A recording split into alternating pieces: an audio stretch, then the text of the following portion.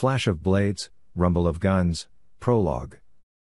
The ritual is nearing completion, High Lord Ziga began, addressing the assembled lesser lords and nobles that made up his council.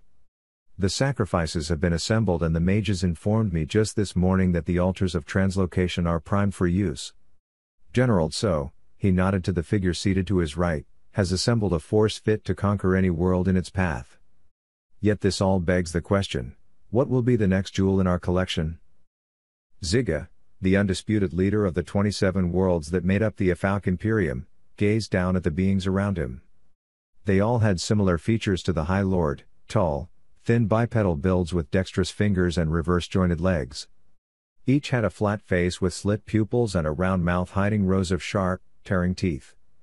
Bracketing their features were pairs of long, pointed ears.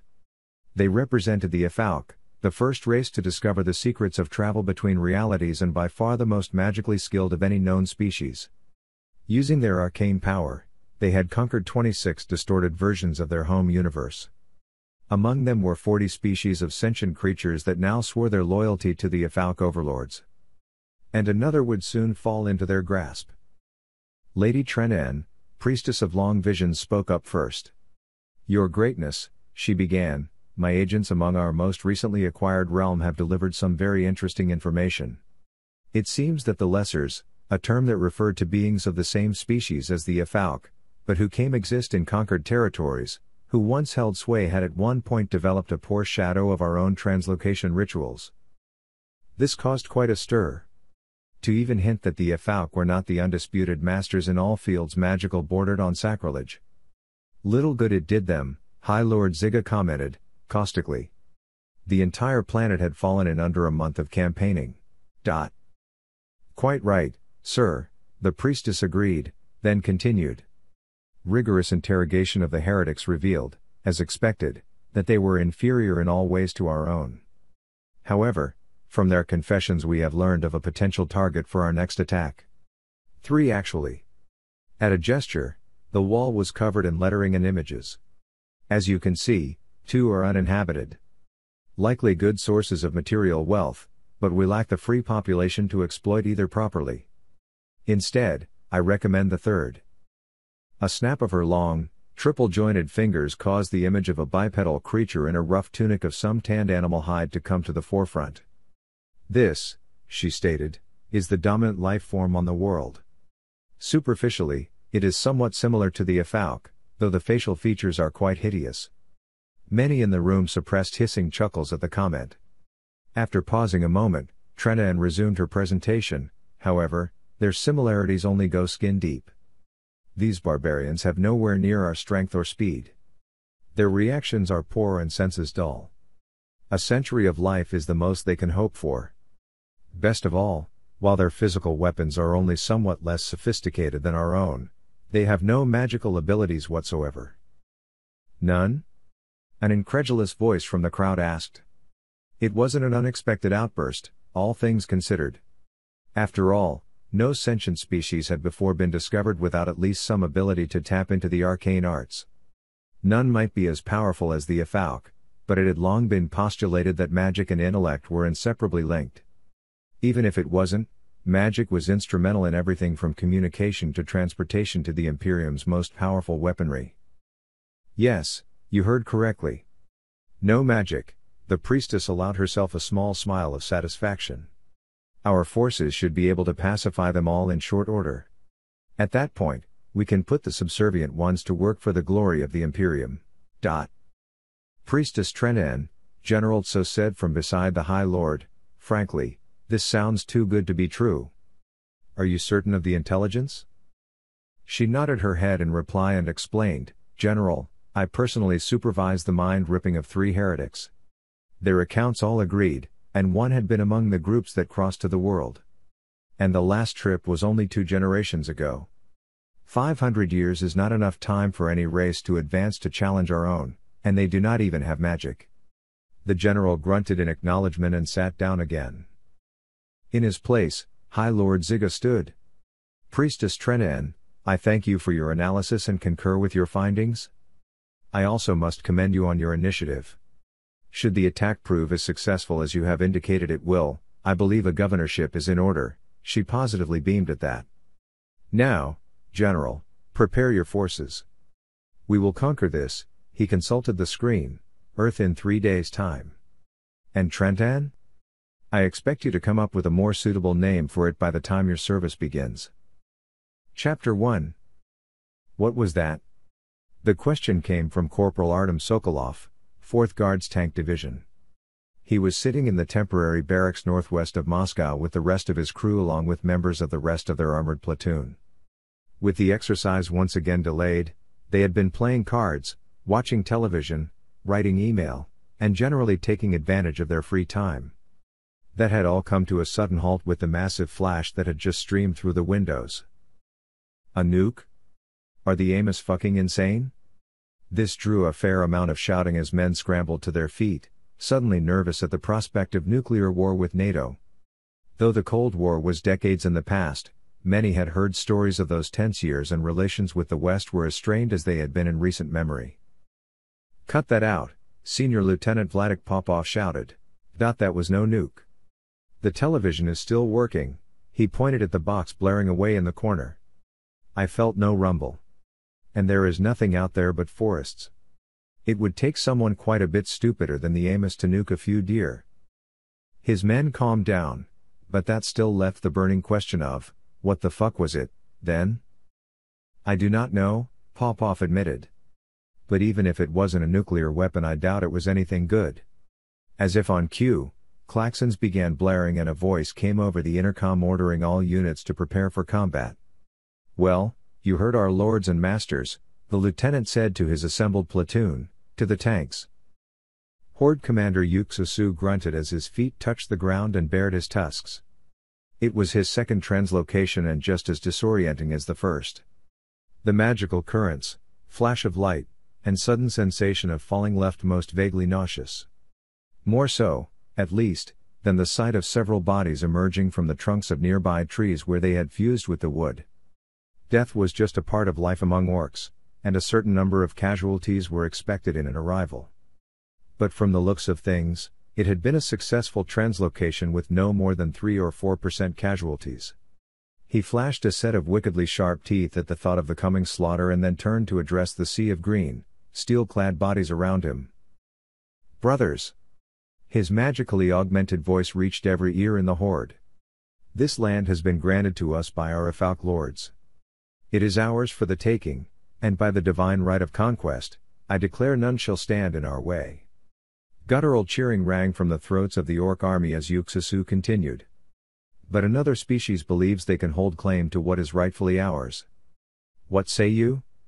The roars of anger sent animals for scores of miles in every direction fleeing. I thought so. Now, go, like an unstoppable wave. Go and destroy any who stand in our path. With that he turned and began sprinting to where his runes of seeking told him the closest mass of life was centered. Around him almost 500,000 orcs raised their enchanted blades and let out battle cries to shake the very heavens. They were going to war. We don't know what they are, Mr. President, General of the Army Vitaly Ivanov told his head of state. They look like something out of a Western fantasy movie, but they are here and less than 200 kilometers northwest of the capital. The entire cabinet was assembled in a bunker deep in the bowels of the Moscow underworld. It was fitting that the facilities were very similar to those constructed to survive the Nazis during the Great Patriotic War, a bit heavily modernized. These, however, boasted command, control, communications, and intelligence assets rivaling any other countries, including those of the United States. Now, they were showing images of hordes of creatures out of myth sacking the city of Tver. One particularly gruesome shot showed a pair of police being bodily torn apart by 2-meter-tall green monsters for daring to show the slightest defiance to the brutes. The President of the Russian Federation frowned in contemplation. He was no stranger to the horrors of war, having been all too involved with such deadly arts in his youth. But he was not immune to the sheer surprise of having a force of this size suddenly appear so deep inside of the motherland. Finally, he spoke. I assume you have a plan, General Ivanov? Yes, Mr. President, the general said, nodding. Had it been an American briefing, he would have had a PowerPoint, half a dozen staffers, and a 50-page report for each member of the conference. Instead, he switched the main view on the wall-mounted flat screen to a tactical map and began speaking. The enemy is obviously making its way towards the capital. It appears to have paused to loot Fier, but we do not expect that to last much longer. Thankfully, their advance on the town averaged no more than 5 kilometers per hour, so even if they break off immediately we will have time to prepare.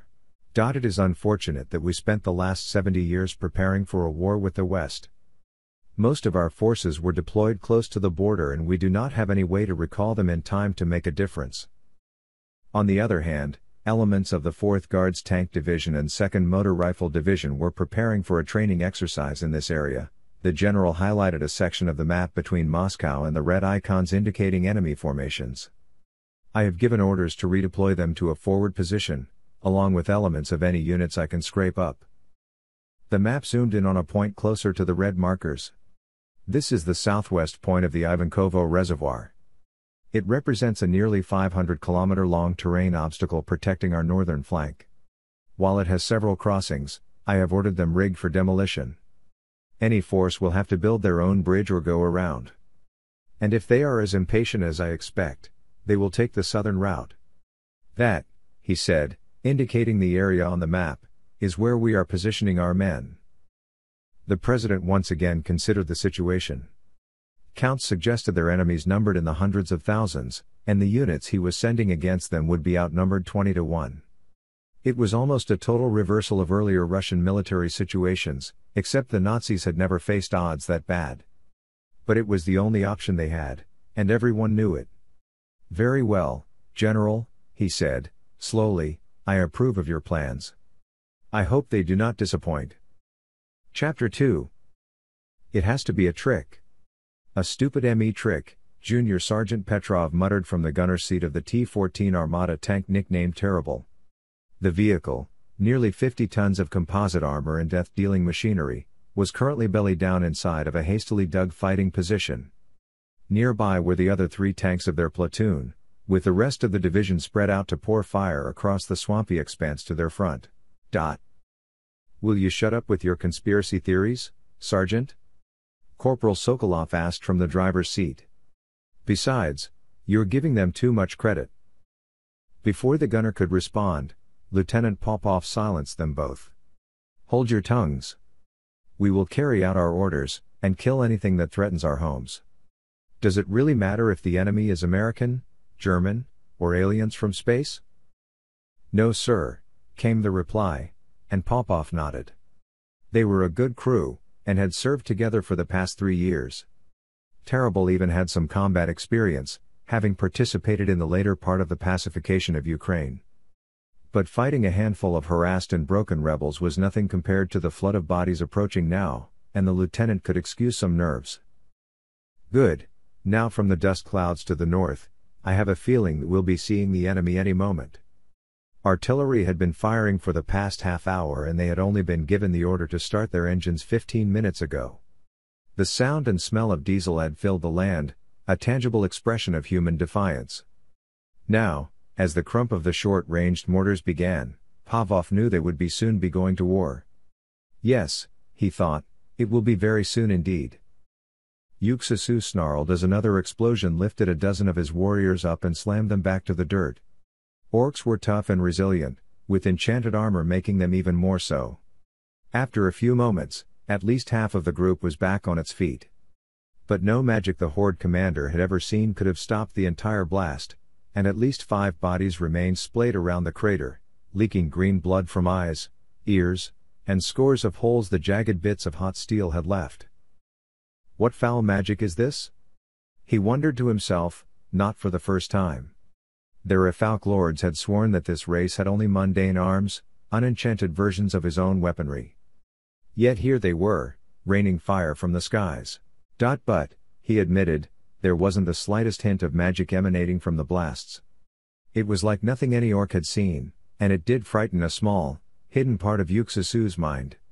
He quickly suppressed them. Such doubts had no place in an orc warrior, much less a Horde commander. Then he saw it. There was a break in the forests ahead. With a practiced ease, He vaulted to the top of a boulder and began to shout encouragement to his forces. For all their fury, the explosions were mere pinpricks compared the sheer numbers under his command. Together, they would roll over these pests to get to the riches beyond. And if by some miracle the defenders proved to be too tough a nut for his orcs to crack, Yuxusu had a couple of surprises he was sure would finish the job. They appeared on the horizon, slowly at first, then in the hundreds and thousands as they emerged over hills and from stands of trees. It was an army of Russian proportions, and the defenders steeled themselves to dive to the last in defense of home and country. From the way it looked, that might be exactly what was going to happen. The human forces were laid out in an L-shaped formation with the long end anchored by the southern edge of the reservoir and the short leg angling northwest between the Lama and Shosha rivers. All told, they covered a 10-kilometer front with 30,000 combat troops and over 1,000 armored vehicles. Sadly, there had been no time to lay more than a handful of mines in the rush to relocate and prepare fighting positions. There were some artillery scattered anti-personnel devices peppering no man's land, but only a limited number had been available. The defenses thickened slightly nearer to the defensive lines, with quite a few Mon 50s, the Russians' version of the American Claymore, placed as last-ditch insurance policies. But for all its strength, they were stretched thin. There was no reserve, no fallback position. A breach here would spell doom for tens of thousands if not more. As the Orc mass entered the swampy region 2 kilometers away from the Russians, the heavy weapons began to bark their fire. Autocannons, machine guns, and grenade launchers began opening up on the attackers. More than a few small arms began to bark as snipers with their long-ranged rifles began to engage any orc that looked to be trying to create order out of the chaos. Such fury hadn't been unleashed on Russian soil since the Great Patriotic War over 8 decades before. But between enchanted armor and weight of numbers it wasn't enough to do more than slow the tide of bodies ahead of them. At 1,000 meters, the general infantry lent their weight to the Holocaust. AK-12 assault rifles and PKP light machine guns opened fire, sending tens of thousands of rounds downrange per second. Individually, the 5.45 mm bullets from the AKs weren't able to penetrate the magically augmented armor of the orcs, especially from such a long range. Together, and especially combined with fire from the larger 7.62 mm projectiles out of the PKPs. More orcs went down, but still the masses came. Finally, when the frenzied mass of orcs had made it to just under 500 meters under the lash of the Russian guns, the tanks opened fire. Not with standard penetrators or even high explosives. Those would have been overkill for the soft bodies and light armor of the orcs, and not done any more damage than a single autocannon shot. Instead, the units had emptied every nearby armory of a very special ammunition type. It was in limited supply, but there was enough every tank was equipped with a dozen of the shells. So the armor waited until the orcs were in optimum range before 125 mm cannons spoke as one.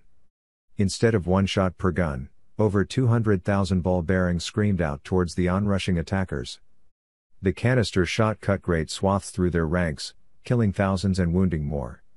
So great was the destruction that the orc advance momentarily paused, as if stunned by the fury of it all. And then they fired again. All Yuxusu could do was watch as his warriors spent themselves in the meat grinder below. As befitted his seniority, he had stayed in shelter during the attack. The honor of the vanguard was for the young. Still, his heart burned for all the young fighters he had sent to their deaths. And not to honorable battle, but to slaughter. By the gods and hellfire, these creatures fought dirtier than the Afauk. But for all the horror of the destruction visited on the army, only a third had yet been killed. He rapidly issued orders to the remainder of his host, and then began preparations to bring in his special units. There was no doubt in his mind that he would break past the obstacle ahead of him. And if they were fighting so hard to protect whatever lay beyond, it must be a prize worthy of a king. And it would soon be his. Chapter 3. Still think it's an American trick? Corporal Sokolov shouted to Sergeant Petrov over the roar of the machine gun. They had expended the last of their canister rounds and were back to the 12.7 mm coaxial cannon and the commander's machine gun up top. The ground around Terrible was awash in hot brass from the near-constant fire, and ammunition was beginning to run low. "Shut up, Corporal, I'm busy," their gunner shot back. And it was true, the Orcish force was nearly on them now. Already several units had been overrun. At one point, Sokolov had been in favor of sallying out and just crushing the enemy under their tracks. Now he was glad that the idea had been nixed. It seemed that these things had some sort of sword that could cut right through armor. There were already several tanks and quite a few armored fighting vehicles with holes cut through the 10-centimeter armor and the bodies of crew members scattered around the hulks. Despite the massive long-range advantage of the Russian forces, these orcs outclassed them in close quarters. And the nearest were just over 100 meters away from Terrible's position, close enough for the crew to see the frothing spittle dripping from gleaming tusks. "I assume the hatch is closed?" The sudden non sequitur came from Lieutenant Popov, who had been monitoring the command frequencies. "Yes, sir," Petrov responded instantly. "Good," was all platoon commander said in response. Sokolov was about to ask why when a new scream joined the background of fire. It quickly Dopplered into a deep roar as a squadron of Su-34 fighter bombers passed over the lines, sleek silhouettes instantly recognizable. What weren't against the smoke-filled sky were the objects that fell from their hardpoints. The effects, however, plain for all to see. After all, only napalm created those vast waves of flame. Hundreds of green bodies turned into twisted black husks as they were consumed by the searing blasts of liquid heat. Another squadron screamed over and dropped anti-personnel cluster bombs on stunned groups of Orcish warriors, killing still more thousands. And then the Mi-24 helicopter gunships made their runs, machine guns flashing and rockets strobing. It was a scene from the depths of hell, with oily smoke blotting out the sun as flashes of explosions and cannon fire provided their own illumination.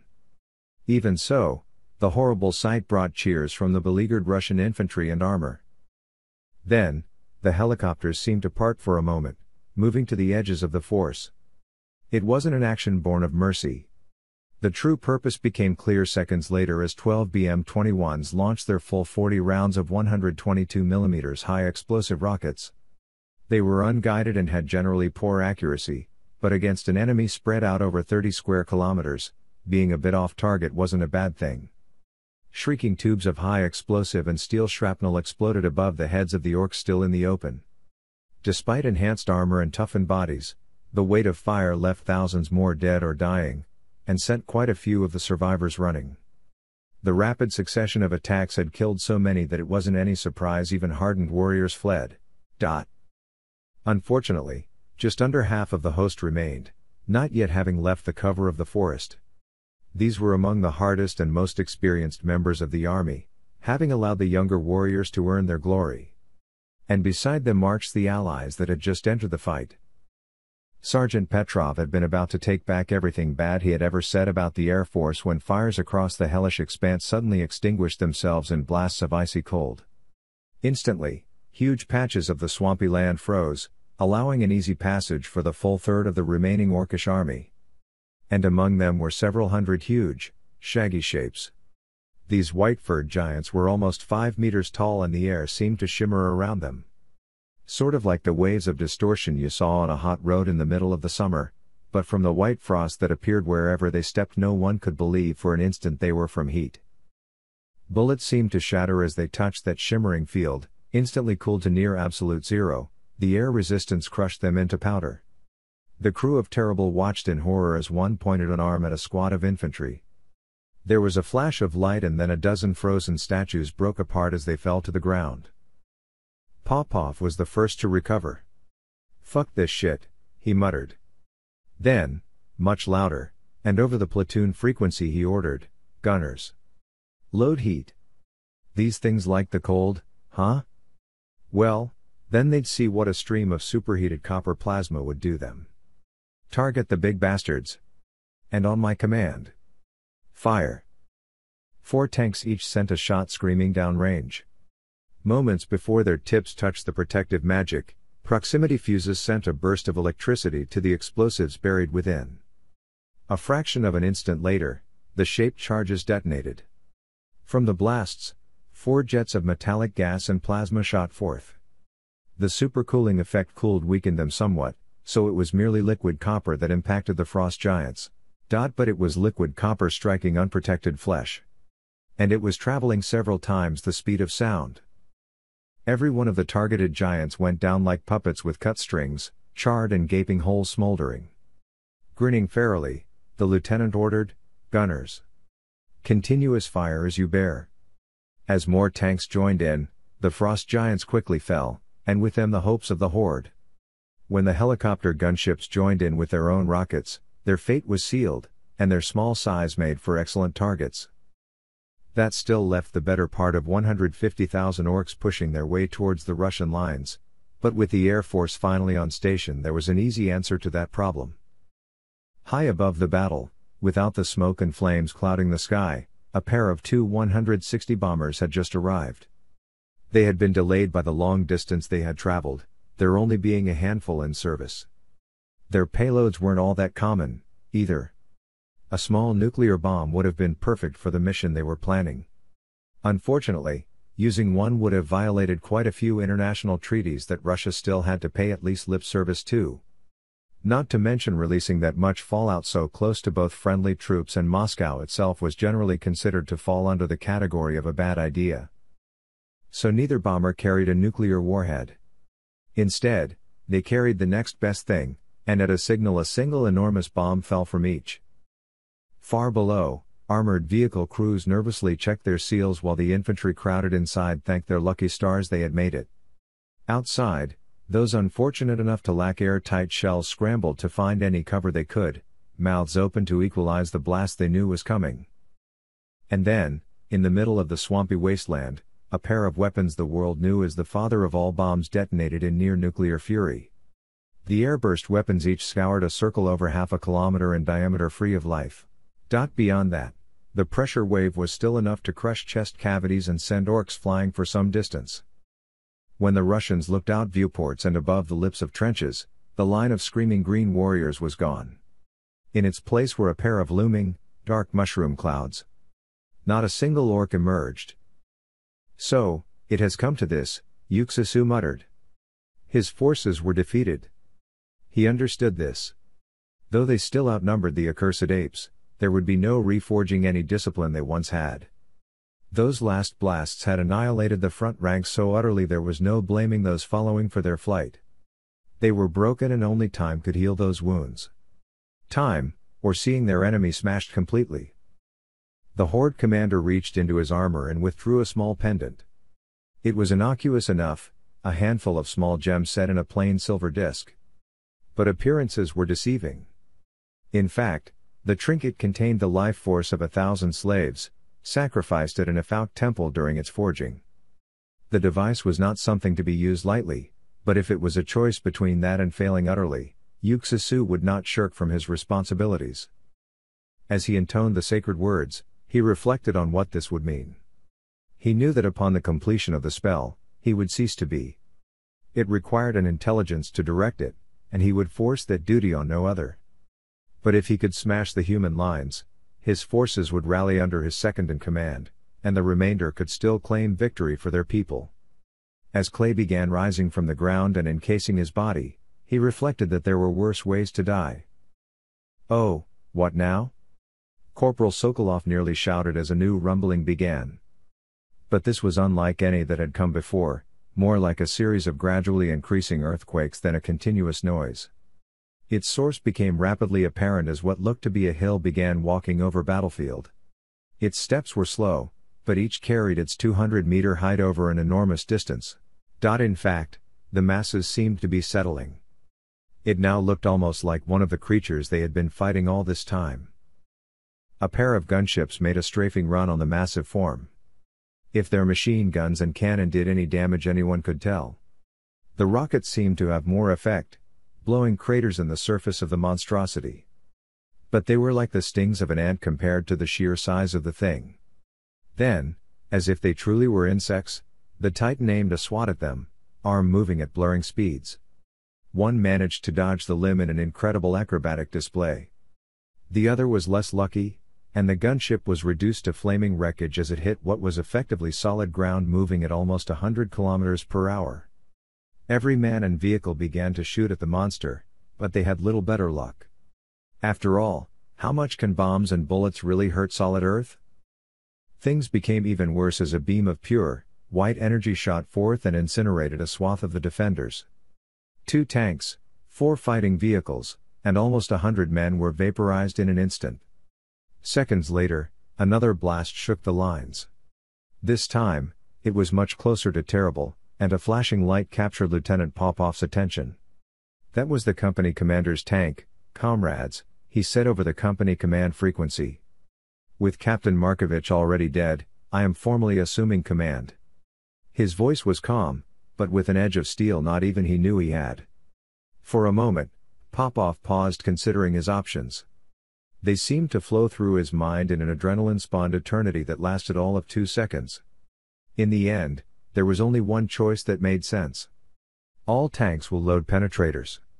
I want you to fire on the point I designate." Using the laser rangefinder, the senior lieutenant painted a patch of the monster's chest. As the golem turned to face them, eyes glowing and energy building, still he refused to give the order. Not until the last acknowledgement had come and the final adjustments were made did he give the word, "Fire." The 9 remaining tanks of the company spoke as one, sending their depleted uranium penetrators straight into the Titan's chest. Each was capable of cutting through almost a meter of steel armor. Together, they could have shattered a skyscraper. Against their target, they ought to have had little effect.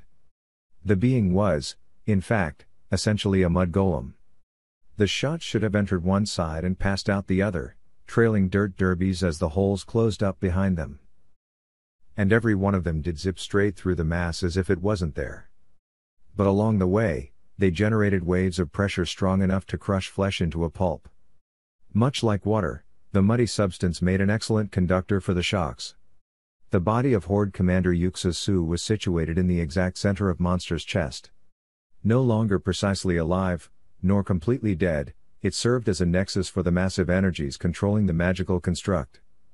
The pressure waves from a single one of the penetrators that passed just meters away would have been enough to shatter that nexus. The shot from Senior Lieutenant Popov's Terrible passed right through the former Orc Horde commander's remains, rendering them indistinguishable from the mud surrounding it. Instantly, the hulking form, now only a few hundred meters from the Russian lines, lost cohesion.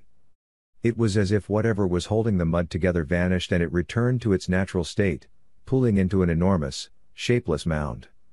The troops that had until moments before been fighting for their lives all stopped, frozen. Then, slowly at first, but with growing intensity, the cheers began. They were cheers of men that had not only been granted a reprieve from the hangman's noose, but got to see their executioner strung up in their place. It was a cheer picked up by the civilians behind the lines and one that traveled through town and city until it reached the heart of Moscow and became something more. Inside the tanks the noise was muted by their armor. So when Corporal Sokolov motioned to his lieutenant, they were still able to understand one another.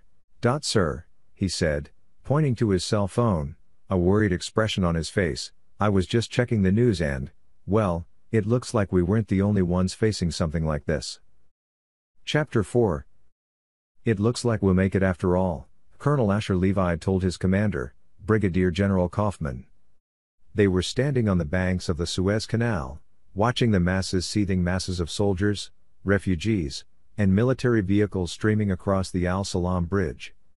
More were being loaded and unloaded by the dozens of ferries and small boats, working like madmen to ferry the crowds that had gathered. Beyond them, still hidden amongst the barren desert sands, was an army the likes of which had never been seen on earth. About half of that army had gone north to attack the heartland of Israel. From all Kaufman had heard, the IDF was preparing quite the welcome for them. But here, in the Canal occupation zone, the issue was still in doubt. Unlike the last time Israel had occupied the Suez, they had actually been asked to take possession of the Strip by the Egyptian government. Well, by the legitimate Egyptian government. The country had been in a state of civil war since the early 2020s, with the government and loyal military controlling the capital and most land east of the Nile. Most other parts of the country were held by ISIS-aligned rebels along with agitators from Sudan and Libya.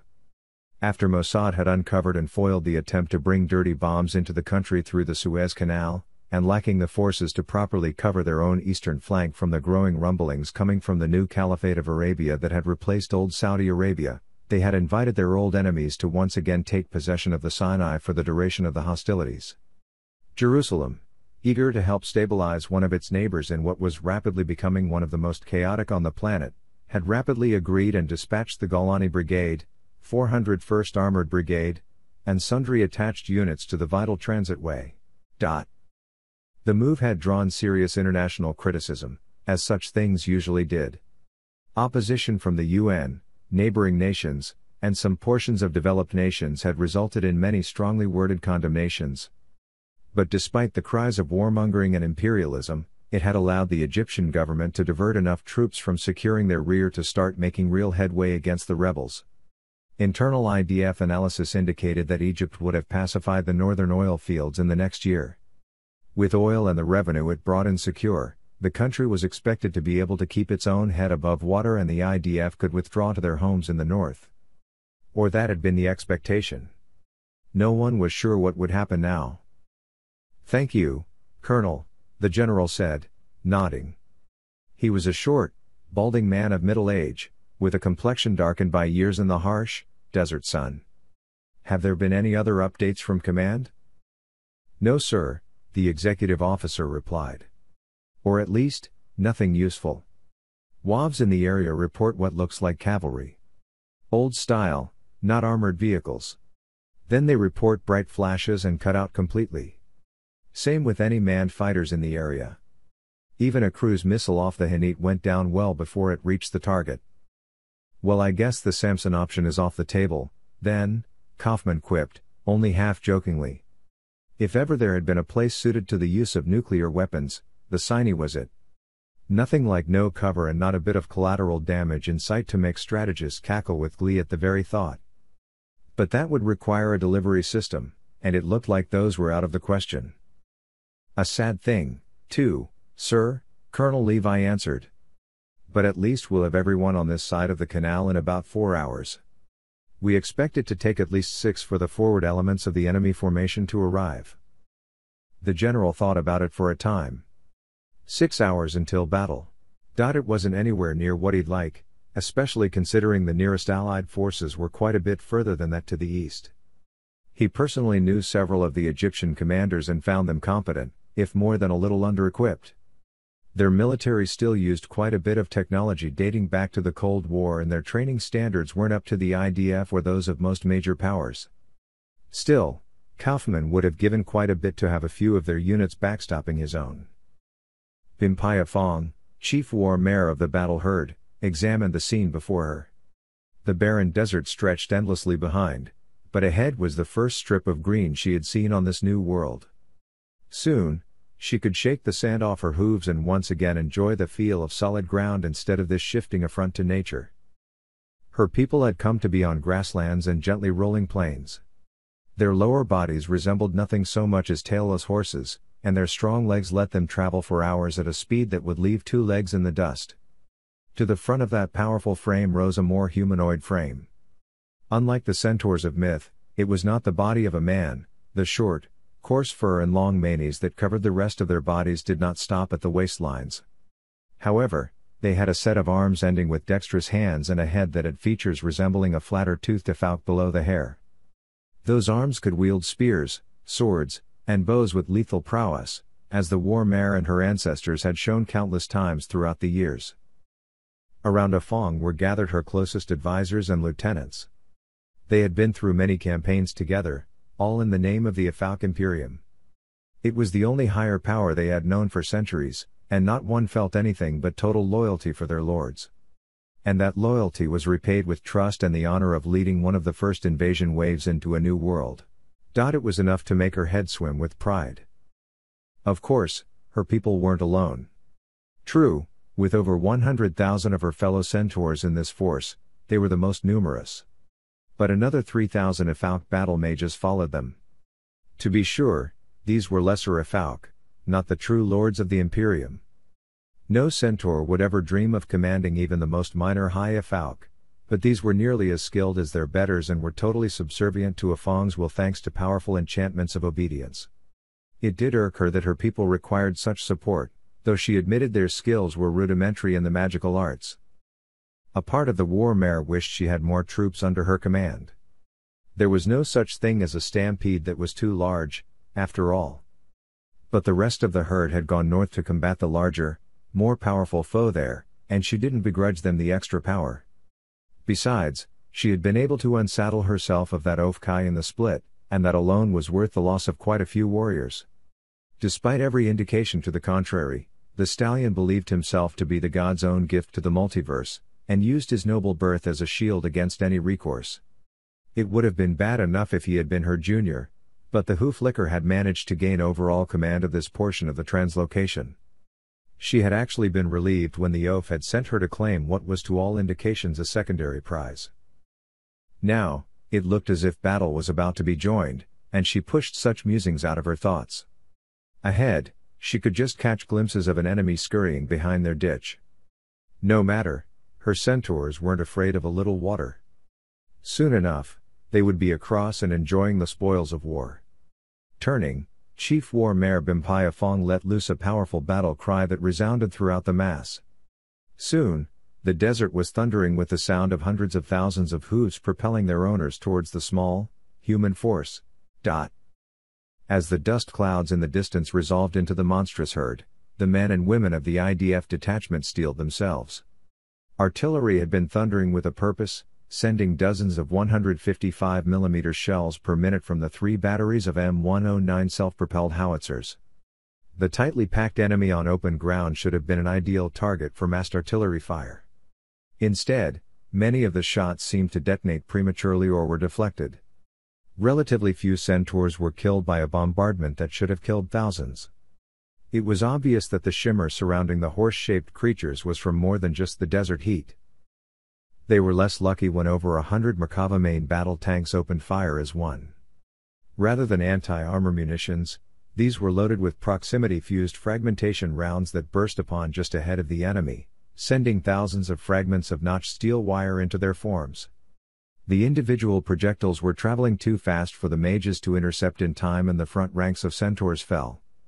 Follow-on shots were less effective as the magical adepts shifted their protective fields, but many were still able to punch through. Mixed fire from the medium and heavy machine guns of infantry and the scattered Namar IFEs added to the growing number of dead on the far sands. Under the onslaught, the approaching enemy appeared to falter, and for a moment it appeared that they might turn back from the fierce resistance. Suddenly, eruptions of sand diverted the defenders' attention. Hundreds of shapes launched themselves across the 300-meter gap of water in explosive clouds. These new attackers were small, tan-colored beasts, about the size of a large dog. In fact, it rapidly became apparent that they had been formed of the very desert sand, as infantry began opening fire on the newcomers. They died easily, a single bullet often enough to reduce them back to the dust from whence they came, but there were easily thousands of the fast little killers. Dozens of soldiers were killed or injured by the sand demons, slashed by sharp claws or torn by gaping maws. Nor were vehicles immune to the assault. Several APCs were caught with their hatches open and the beasts swarmed inside, killing crews and wrecking controls. Others threw themselves at engine compartments, reducing themselves into clouds of choking sand that clogged even the most robust machinery. One even managed to render a tank inoperable by throwing itself in front of the barrel an instant before it fired, damaging it beyond safe use.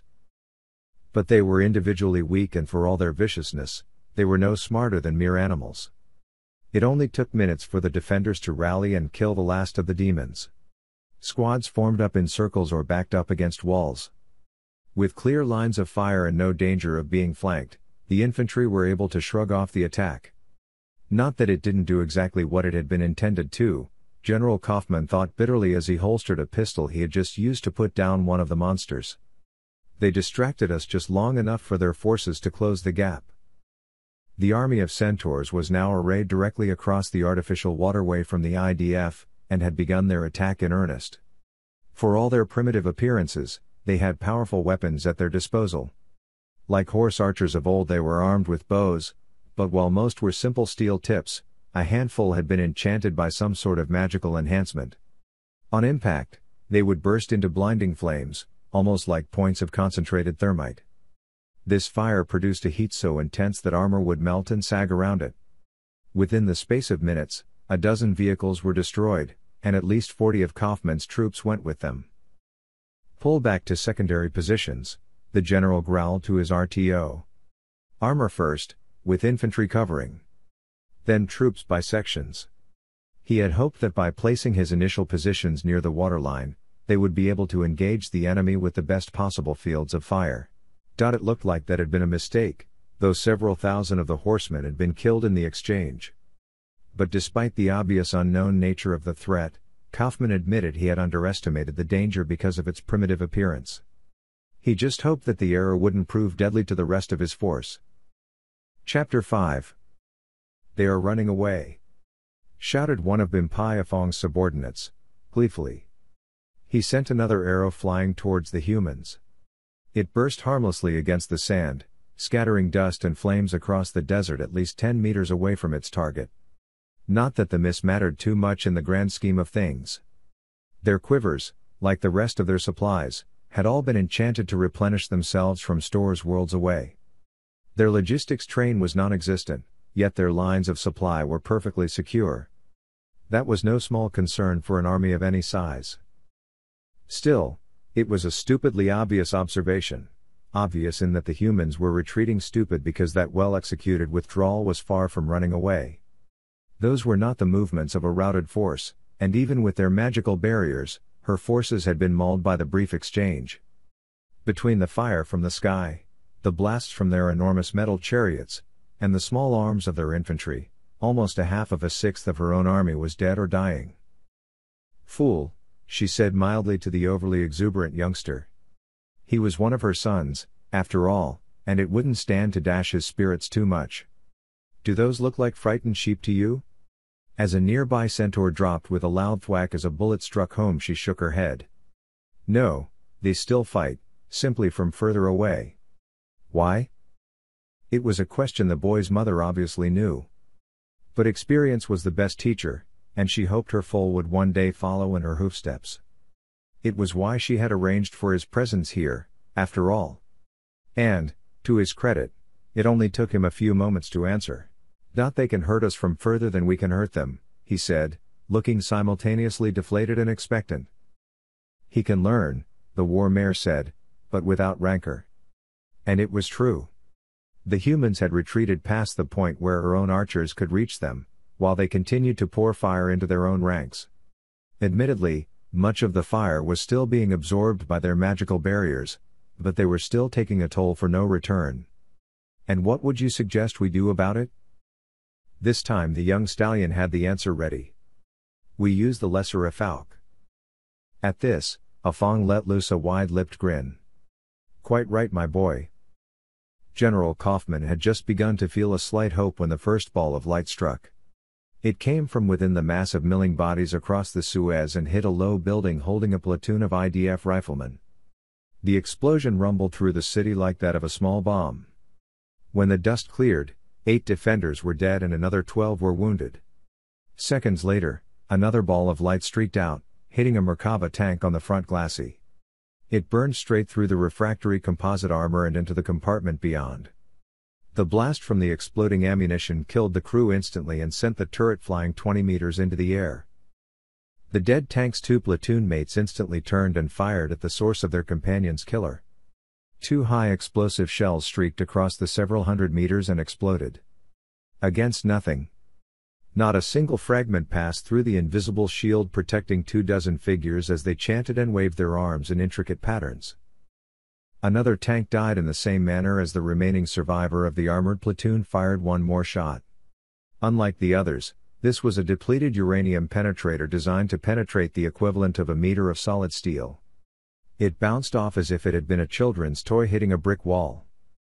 The general cursed as he watched the last of the 3 tank platoon explode, its machine guns firing until the end. Slow firing this new threat may be, it could take out his own tanks with ease while shrugging off hits from the most powerful weapons under his command. He very briefly considered falling back, beyond visual range of the new threat, and letting his artillery engage the threat. The idea was short-lived as he watched a ball arc over a small building to hit the mortar battery beyond with unerring accuracy. And now more orbs of searing death were being hurled from scattered knots across the lines. Each one took with it a vehicle, building, or group of soldiers. Kaufman searched desperately for something, anything, to use against this seemingly unbeatable foe. His troops were dropping like flies, and a few more minutes of this would see their end. Then, Colonel Levi touched his shoulder. "Sir, look." He pointed a long arm at the so far unused air defense element attached to his command. Designed primarily to knock Soviet-era missiles and artillery out of the sky, he doubted it would be able to acquire mystical balls of fire, much less stop them. "Oh," he said, understanding dawning. It was a long shot, and if it worked it would violate several international treaties. But those treaties didn't say anything about horsemen and elves. And when the inevitable media smear campaign and international furor appeared, well, at least he and his people would be alive to see it. Lasers were a relatively new weapon on the modern battlefield. They were big, bulky, and had none of the stopping power of a bullet. In fact, it took several seconds of concentrated fire for a beam to melt through the steel surrounding an artillery shells they were normally used against. Against infantry, the beam would cause severe burns, but not the sort of sudden death or disintegration that bad science fiction often showed. This hardly mattered to the 100 Efauk mages who were targets of the iron beam laser defense system. Rather than attempting to kill each individual spellcaster, the operators instead played the beam over the crowd over the course of seconds. The effect was instantaneous.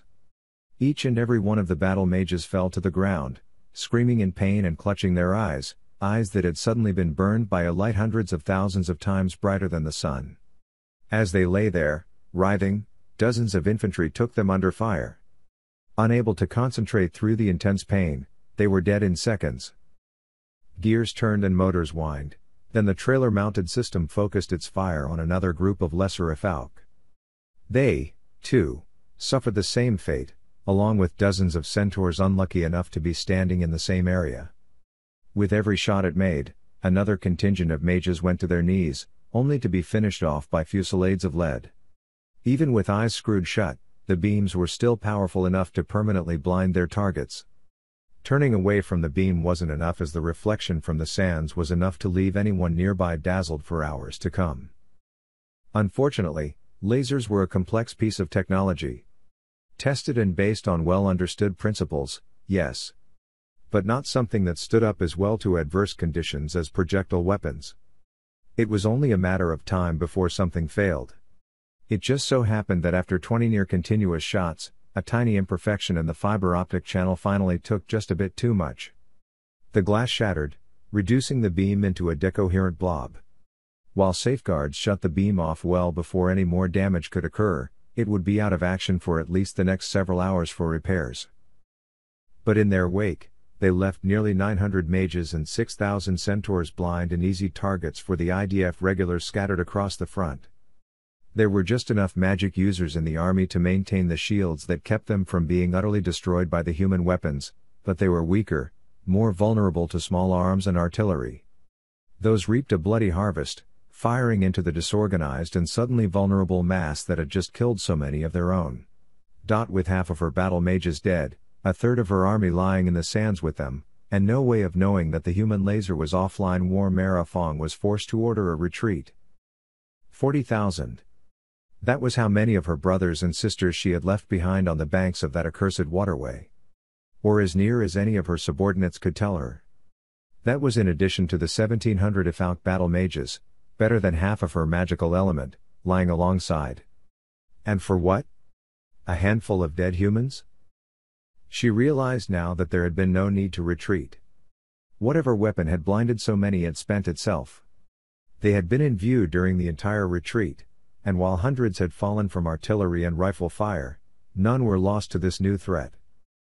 "Great Mother," a voice spoke from her left. She recognized her son's voice and beckoned him to approach. "Mother, I have spoken to the mages and believe they can defeat the humans' new weapon. It is merely light. Bright, surely, but a simple spell should blot out anything sufficient to burn our eyes." "It's too late," she said, tiredly. A good idea, but the time has passed. Would they have not continued to use their searing light had they been able? No, we were driven away like a herd of wild pigs afraid of a simple torch. And now we can't even touch the two-legged beasts. Maybe. Her son said, thoughtfully. Then his face grew wide with his own version of his mother's earlier grin. Then again, maybe not. Chapter 6. They're coming back, Colonel Levi said, as he entered the impromptu command post. ETA is 20 minutes to the canal. General Kaufman looked up from the report in front of them and sighed. Ask me for anything but time, he muttered, dropping the tablet. On its screen was the estimate for an amphibious relief force. From the little Levi could see, it didn't look good. Sound the alert and get the armor moving. Casualties had only been about 15%. That was heavy for most units. In fact, to use the old meaning of the word, they had been worse than decimated. But compared to what they had inflicted in turn, the IDF had come out ahead. Unfortunately, they had expended nearly half their stocks of ammunition in the process, and without bullets their guns were nothing more than poorly balanced clubs. But if they could cause enough losses this time around, maybe the survivors would give up before they realized they could smash right through. Minutes later, the general was observing the approaching dust clouds from a hastily constructed bunker on a small hill. It was quite a sight, but not nearly as enormous as the first one he had seen. Good, he thought, we bled the bastards. But as they approached, he saw that something was different.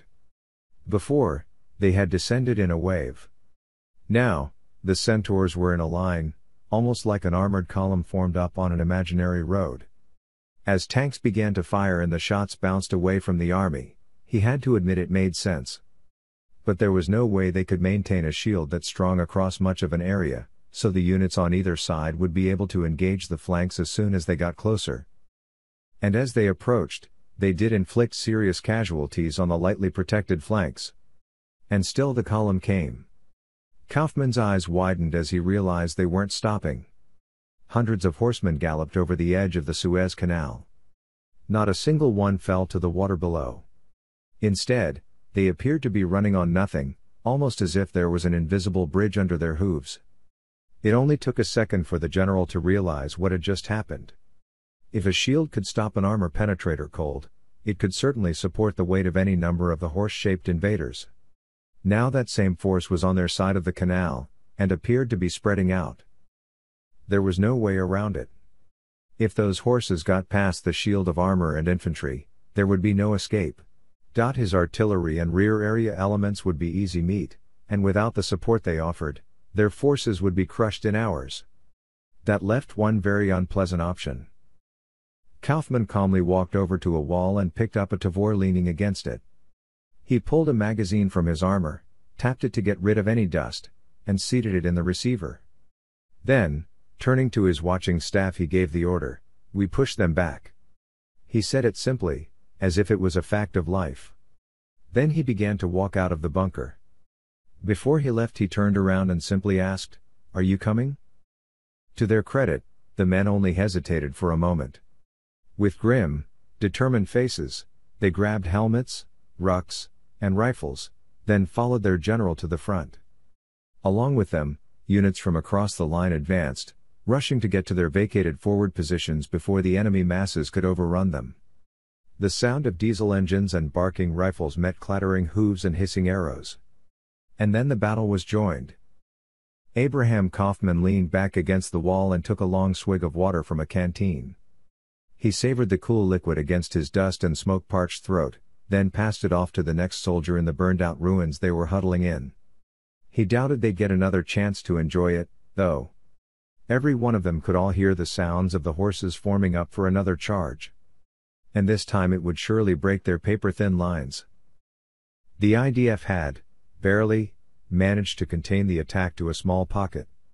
Half of men and women under Kaufman's command had died just in that initial counterattack.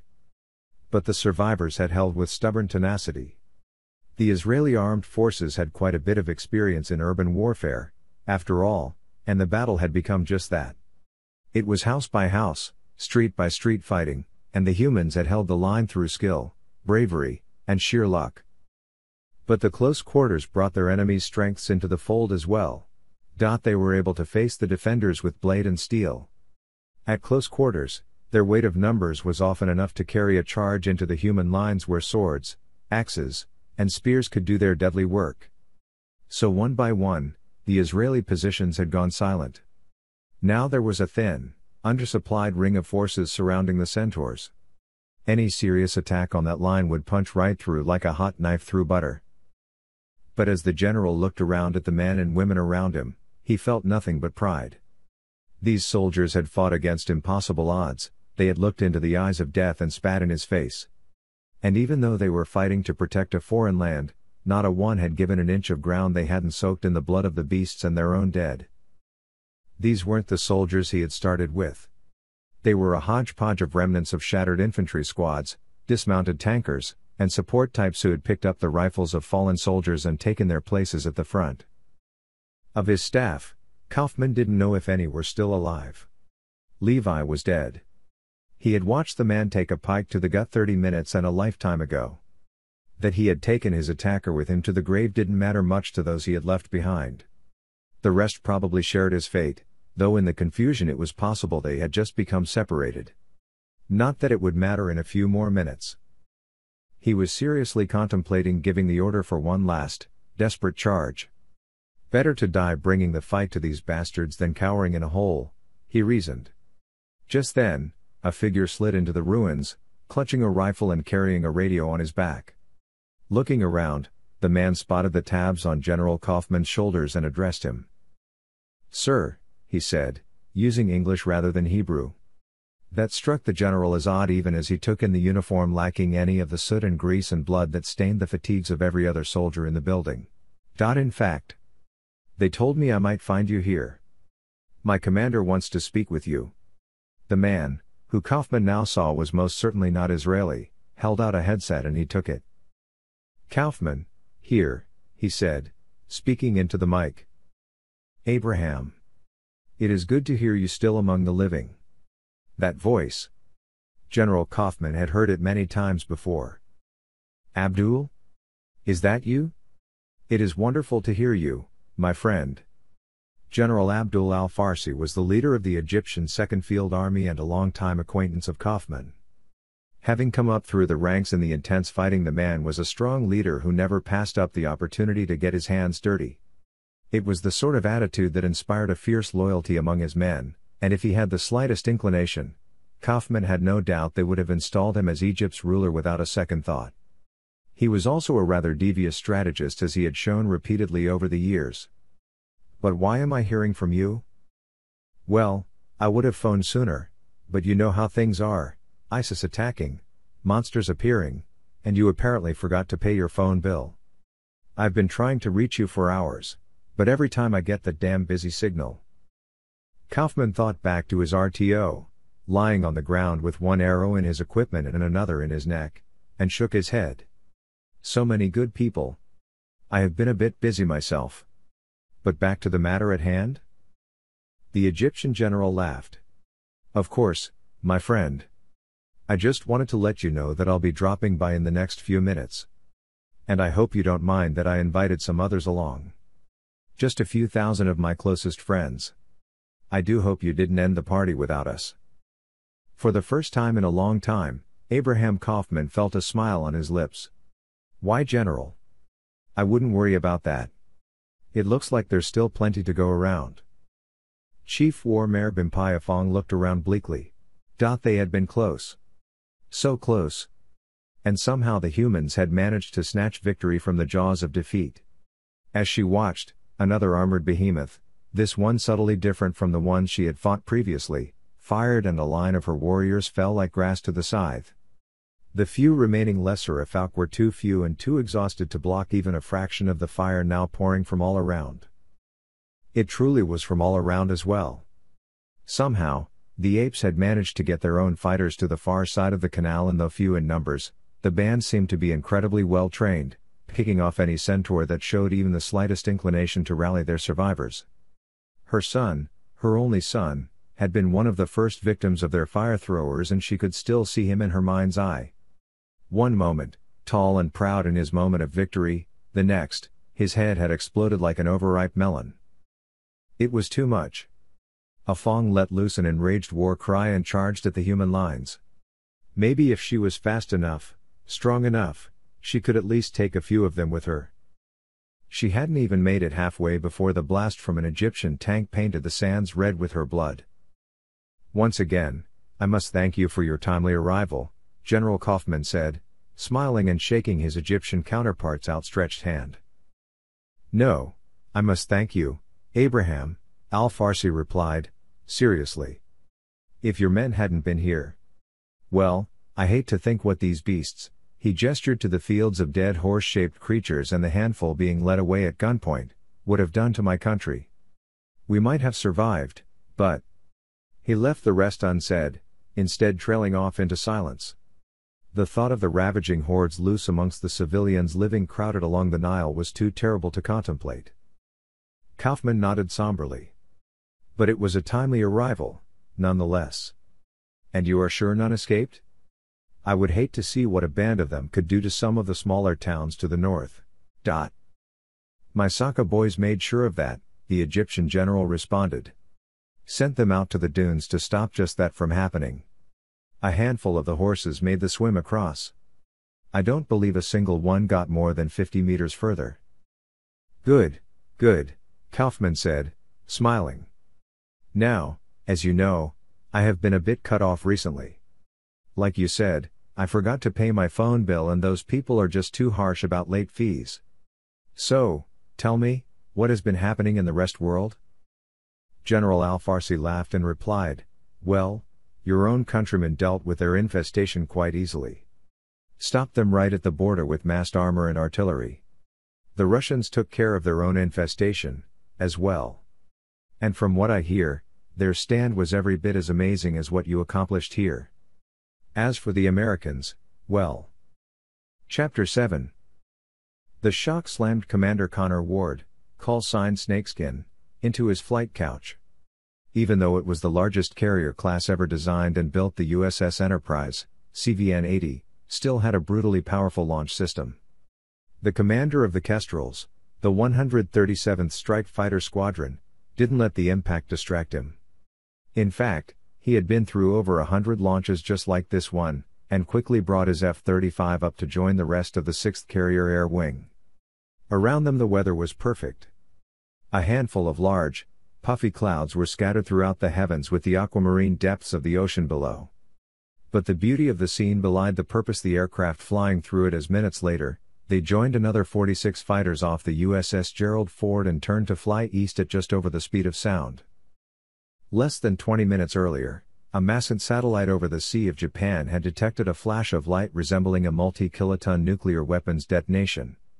Surprisingly, it hadn't been accompanied by the usual hard radiation or electromagnetic effects any normal explosion would generate.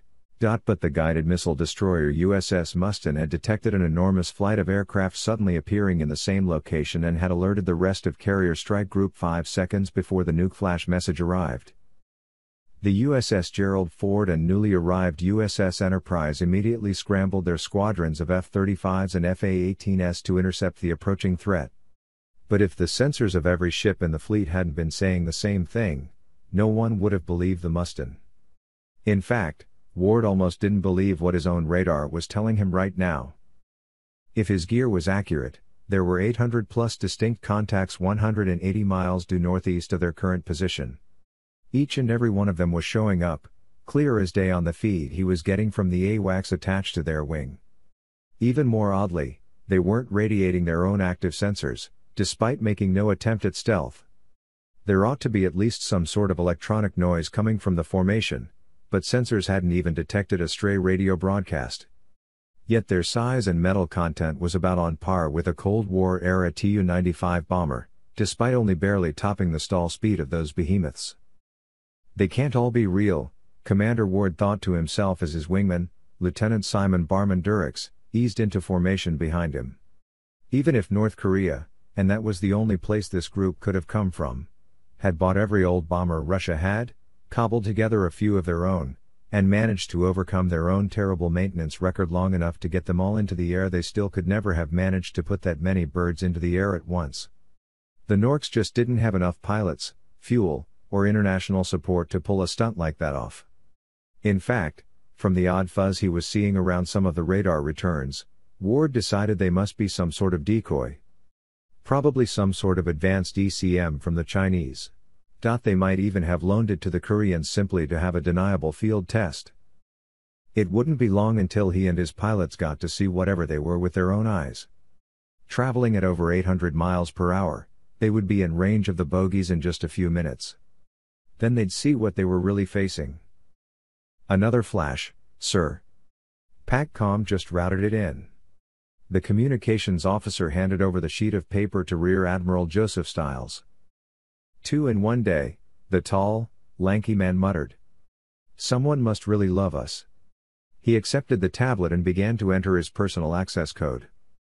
Their mission in the Sea of Japan had been fairly routine: show the flag, liaise with units of the Japanese Self-Defense Force, discourage Chinese and North Korean aggression, and work up the USS Enterprise on its first real deployment. For the initial sea trials, the Admiral had moved his flag from the Ford to the newly launched Enterprise, and he had been impressed with both the crew and the ship's captain, Victor Feld. They'd performed well in the war games he'd set up with the Japanese, and the speed at which they had reacted to this new threat was just icing on the cake. At the thought of the Japanese, he glanced out the bridge viewport towards the Izumo-class destroyer Kaga, floating half a mile to port of the Enterprise. He also knew that somewhere below was the Soryu attack submarine Kokuryu. Both had struck him as capable units, and the Kokuryu, with her diminutive skipper, Commander Toru Nakano, had managed to sink the Ford during one of their simulations. Some of the stealth systems on that sub rivaled that of the Ohio-class USS Louisiana that was supposed to have been protecting her during the notional attack. Password accepted, the screen obediently displayed the short message. In the moments it took Stiles to read the note, a dozen thoughts raced through his head. The first was the firm belief that someone in high command had gone insane. Or that another 16-year-old kid had managed to hack the Pentagon and was playing a prank. It was the only explanation for this nonsense. Orcs? In Russia? That was just insane. Then again, so was a force of 800 Tu-95s appearing out of nowhere. And a flash had been reported near the Russians. Order the fighters to engage, now. He barked, suddenly. The startled flight officer nonetheless turned to his board to begin to issue orders, but by then it was too late. Commander of Wings Hua Ili grinned evilly, rows of razor teeth glimmering in the sun as his long, raven-colored hair streamed behind him. Around him flew nearly 1,000 of the Imperium's finest riders. It was a prestigious position in the hierarchy, and only well-born higher Falk were allowed to join. It was his status as third-born son of the High Lord Ziga himself, along with a long and prestigious list of battle honors, that had guaranteed this command. And while they weren't among the most powerful mages, their mounts more than made up for that. After all, who would dare fight a full-grown dragon? The mighty beasts measured 40 meters from nose to tail and had a wingspan just a bit more than that. They were covered in metallic scales that would shrug off any conventional attack, and while lesser beasts like the griffins were routinely swatted from the sky by mages, the internal magic of the drakes nullified any spells cast well before they could cause any damage. Of course, that made it nearly impossible for their riders to use their own defensive magic themselves and interfered with their offensive spells, but that wasn't a problem. With their fearsome claws, gnashing teeth, and deadly breath, it wasn't like the riders needed to do much more than direct their charges. Ui's own was a massive specimen of red and black. They had fought their way through armies and rebellions across 7 worlds, and while he couldn't bring himself to think of the beast as a living being, but shared experiences had raised it to the status of a near irreplaceable tool. What higher calling could any non-Falk ever hope for, after all? The magic suppressing field did play havoc with communication at times. To that end, they had all been provided with particularly robust enchantments of long vision. Ely used his now to relay orders to the individual wing leaders that made up his formation. My mount tells me it senses a number of enemies approaching. They are few in number, but incredibly swift. If I understand the beast right, they travel faster than sound itself. There was some muttering at that last, but it quickly died down. Praise the High Lord, they appear small and there are 10 of us for every one of them. By the strength of our mounts and the steel of our resolve, we will prevail. The cheers and war cries from his commanders widened the Afauk's smile even further. Switching the spell to send to the ear of every rider under his command, he said, "Now, prepare your men and beasts. We will be meeting the enemy in mere minutes. And when they arrive, I plan to show them the futility of resisting the Imperium." The entire formation reverberated in cheers that drowned out the very wind. Chapter 8. What in the fu? A voice over the squadron frequency began before the speaker fell off in incredulity. "Cut the chatter," Commander Ward said sharply, though it was more out of reflex than conscious thought. The whole thing was insane, but there they were, clear as day. Shaking himself, he flicked over to the command channel. His squadron had been detailed to make a visual pass while the others maintained a holding pattern 20 miles out. "Sir, we have. Well, they're dragons. There's no other word for whatever the hell these things are." "Confirmed dragons?" Captain Westbrook, the wing commander, said calmly. Of course, he also had the visual relays from the squadron's jets.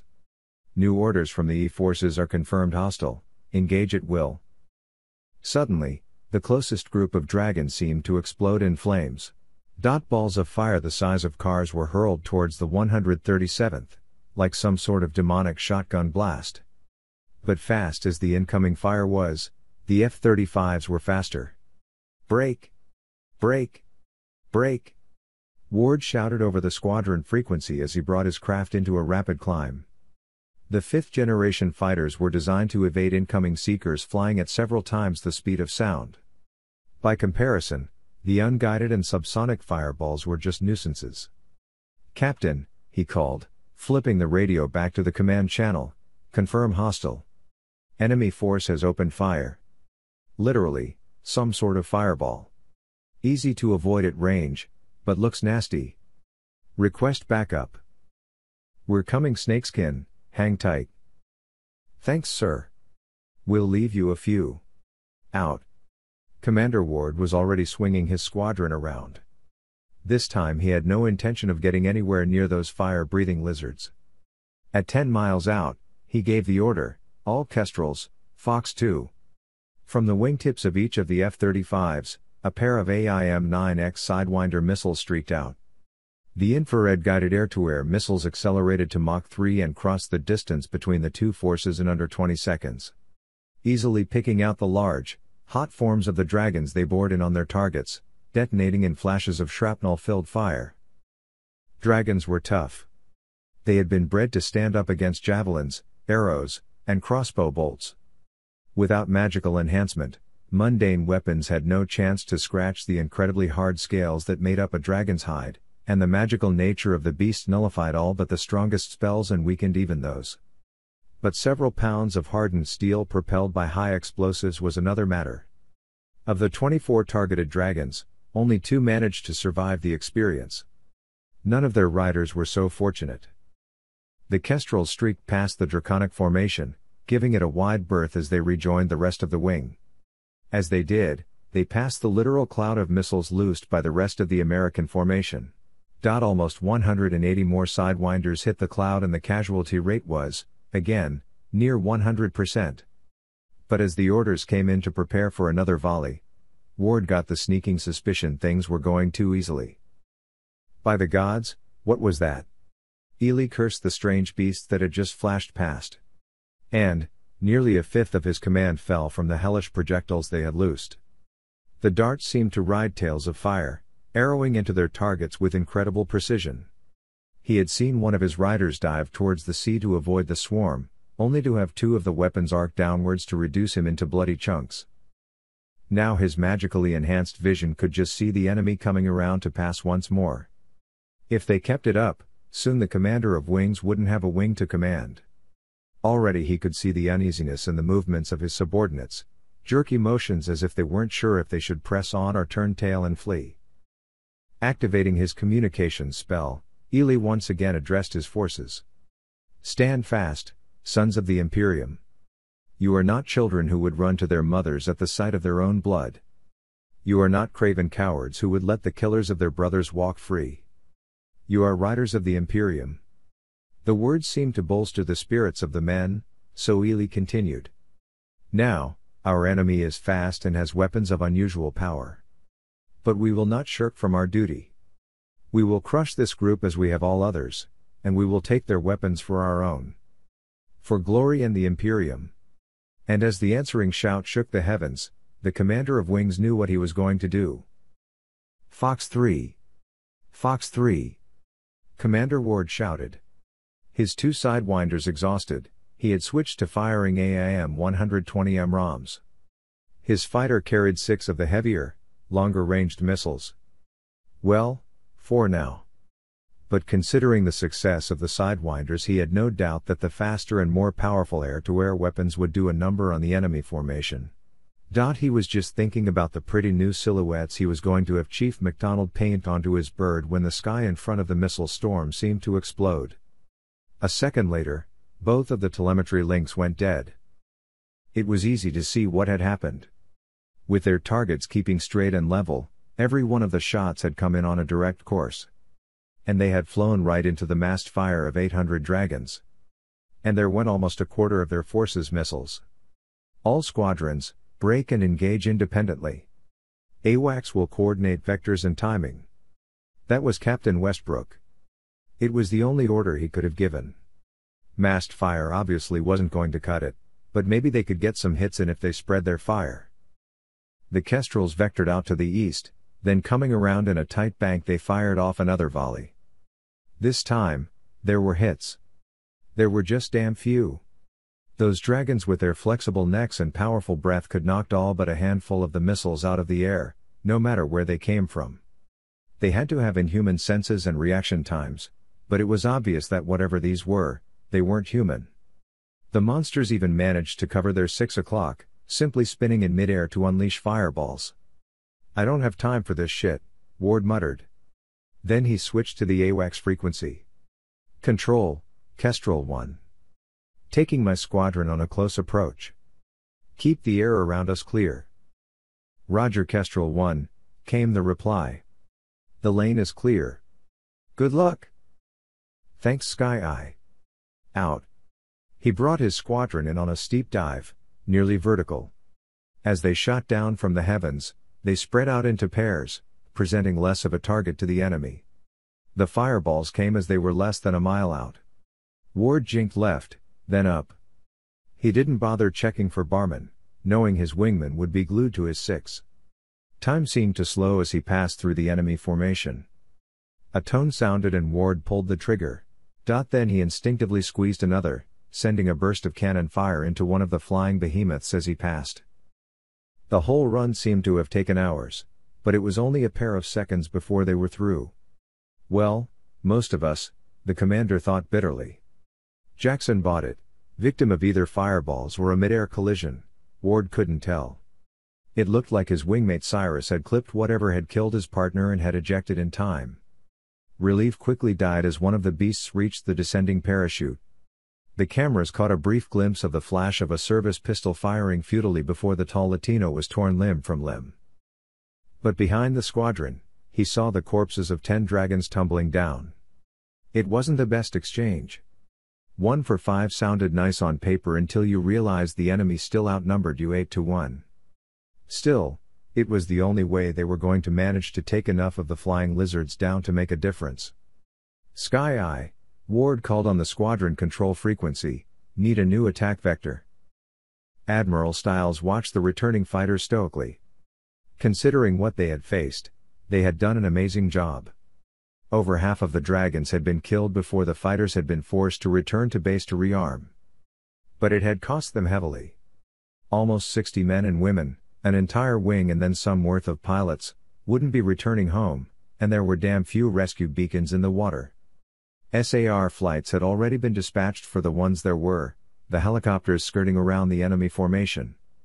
Some were probably getting closer than they ought to have, but those crews were some of the best trained and motivated on the sea or below it. Not to mention a little insane, not that anyone would say it to their faces. Stiles had no doubt they would get every one of the survivors or die trying. The thought of enemy that had cost his command so much brought his attention back to the formation on the tactical plot, a formation that was just sitting there. They'd launched SAMs at it, but those had met the same fate as the air-launched missiles. Those dragons knew the fleet was there, but either they didn't care or they were waiting for something. And given the losses they had taken to the fighters, he was willing to bet on the former. Message from the JADF, the calm officer said, looking up. Their homeland defense forces are up and they've detailed 3 squadrons of F-15s to assist. The Koreans are sending 2 squadrons of F-16s and 1 of F-35s. ETA is 30 minutes for the Japanese, 40 for the Koreans. I don't think we'll have that long, sir, a radar tech said, and the admiral's heart sank. I'm reading movement from the bandits. They'll be on top of us in 10 minutes. And how long until the fighters are rearmed? Stiles asked, already knowing the answer. We'll have 2 squadrons ready when they hit, Flight Ops responded. I don't know if we can have them launched before they get here, but the crews are willing to try. No, keep them below decks. They won't make any difference, the admiral responded. Make sure the phalanx are ready to fire. And give me another sonar sweep. I want to know why these bastards waited so long to come visit, and you all know I only like surprises on my birthday. While the crew went about their work, Stiles kept thinking. There was no way that a formation like that needed 20 minutes to reorganize. They had to be waiting for something. But what? He walked over to the sonar station and looked over the operator's shoulder. See anything, sailor? No sir, the startled lieutenant said. Looks clear. The admiral looked more closely at the plot. What's this over here? He pointed at a fuzzy patch to the northwest of the fleet. Computer flagged it as a pod of dolphins, sir, the lieutenant, Bryans, her name tag said, replied. The patch was already past the USS Mustin and looked to be getting closer. Awfully big pod. Bigger than I've ever seen. Stiles chewed his lip for a minute and then turned to the communications section. Contact the Mustin. Ask them to. He was cut off by a warning buzzer and a flash of light in the distance. Mustin reports multiple detonations against her hull. She's taking on water. The sudden words sent a shock through the flag bridge. And then, Captain Rutherford has ordered the crew to abandon ship. That made Admiral Stiles's face go white. The next report was almost worse. Survivors report something in the water. It's attacking the life rafts. The Admiral made a split-second decision. Dispatch SAR birds for the survivors with gunship support. Launch torpedoes. Torpedoes weren't ideal for engaging what were essentially divers, but they were better than nothing. Vector them in on the large concentrations. Deploy Marines with grenades and small arms at the railings. And I want every active sonar array we have pinging. That ought to give them a migraine. The active sonar pings were powerful enough to kill fish in their vicinity. Hopefully they would do the same to whatever attackers were below. Bloodhounds loose, aiming for concentrations, a weapons control officer said, referring to the anti-submarine torpedoes launched by the escorting ships of the fleet. ETA for first detonation is 12 seconds. The explosive-filled tube shot through the water and exploded in a shower of water. Getting visuals now. It looks like. You have got to be kidding me, Admiral Stiles muttered as he watched the mangled bodies of men and women float in the waves. Unfortunately for his sanity, the lower halves were quite distinctly those of fish. What next, a giant kraken? Don't even joke about that, sir, Captain Feld, the Enterprise's captain said. We don't need to give Murphy any more ammunition. Chapter 9. Ely laughed as he watched the ship ahead shudder and begin to sink. He hadn't wanted to use the merfolk at first. The honor of battle should belong to the Afalk and the Afalk alone. In fact, the only reason they were here was to occupy any ports or islands after the glory of their glorious conquest by his own troops. But in the face of the ape's unexpected fighting ability, even he had to admit this fleet would need some softening up. So he had ordered his reduced wing to wait for the creatures to make their way into position and begin planting their magical weapons. These limpets had been used in centuries past to oppose the Imperium, turning proud vessels to splinters in explosions of enchantment-driven power. Now they, like the merfolk that used them, were firmly under the control of the Afauk, and they appeared to work perfectly well against the human craft. He could have wished they had been able to destroy one of the homes of the flying beasts that had killed so many of his soldiers and their steeds, but there hadn't been time to get that close. His enchantments warned of more enemies fast approaching, and he needed to have this force taken care of before turning to meet the new threat. More of the fire-tailed projectiles came towards them from below. Again, his dragonfire swatted them from the sky with contemptuous ease. It was obvious they used them as their primary method of air battle, and they were sorely lacking in that category. Bah! The Afauk had long ago devised methods both magical and mundane to keep their own skies free of pests. They'd been forced to in the campaign to pacify the dragons and to put down any rebellion that might use them. But unlike their own enchanted weapons, these either couldn't or wouldn't dodge the fireballs, and he had even seen several veer off to impact the flame instead of their original targets. What's more, they were so fragile that Ely couldn't understand how they didn't fall apart as soon as they were fired. Again he urged his riders and their beasts into battle. There was blood in the water, and the air belonged to his riders. Soon the fleet would be wreckage and the Imperium would gain another world. The dragons and their riders approached the American fleet, from a wide arc, separating into 8 and 9 flyer formations. At least 3 of the dragons in each were constantly scanning for missiles, hurling balls of fire into their paths as they approached. There weren't many, the humans having quickly learned the futility of such attacks. Below, the merfolk were having limited success. After the death of the USS Mustin, the fleet had been alerted to the threat and quickly responded. Human navies had long known the only asset of a diver was stealth, and with that gone, the schools of fish people quickly fell prey to torpedoes as they vectored in on any sufficiently large group. Depth charges had long left the U.S. arsenal, but against unarmored forms the 300 decibel blasts of pure acoustic fury that the active sonar arrays unleashed were equally effective. Any individual that approached one of the armored giants floated up to the surface, stunned and easy pickings for marine men-at-arms. But they had provided a distraction that the formations of dragons exploited ruthlessly. Or, they thought they did. The USS Thomas Hudner, an Arleigh Burke-class destroyer, was the first ship in the American fleet to be attacked. As the incoming formation reached 2.5 miles, the 2 phalanx Sea-Whiz pods mounted on her deck began spitting bursts of 20mm armor-piercing tungsten penetrators at a rate of 75 per second. Designed for hitting missiles traveling at multiple times the speed of sound, the first 50-round burst put 23 holes into the lead dragon. Before it had even realized it was dead, the gun had moved on to the next dragon in the flight. And then the next. And the next. Over the course of 5 seconds and 450 rounds, 9 dragons had died.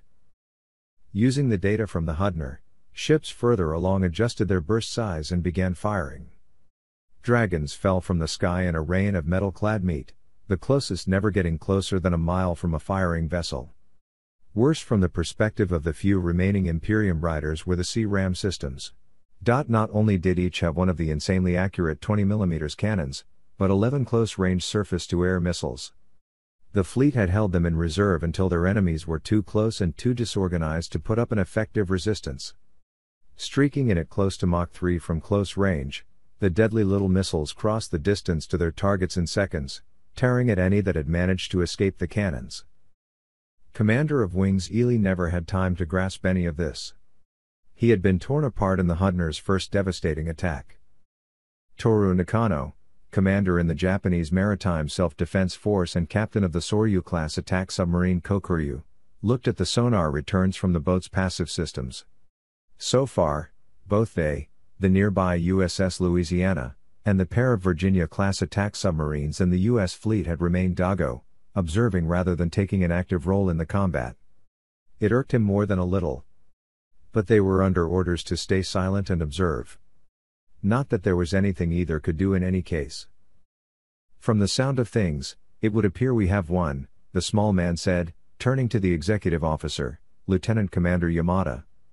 I want the crews to continue on alert for any of these Ningyo. And I trust we can avoid any sinking dragons?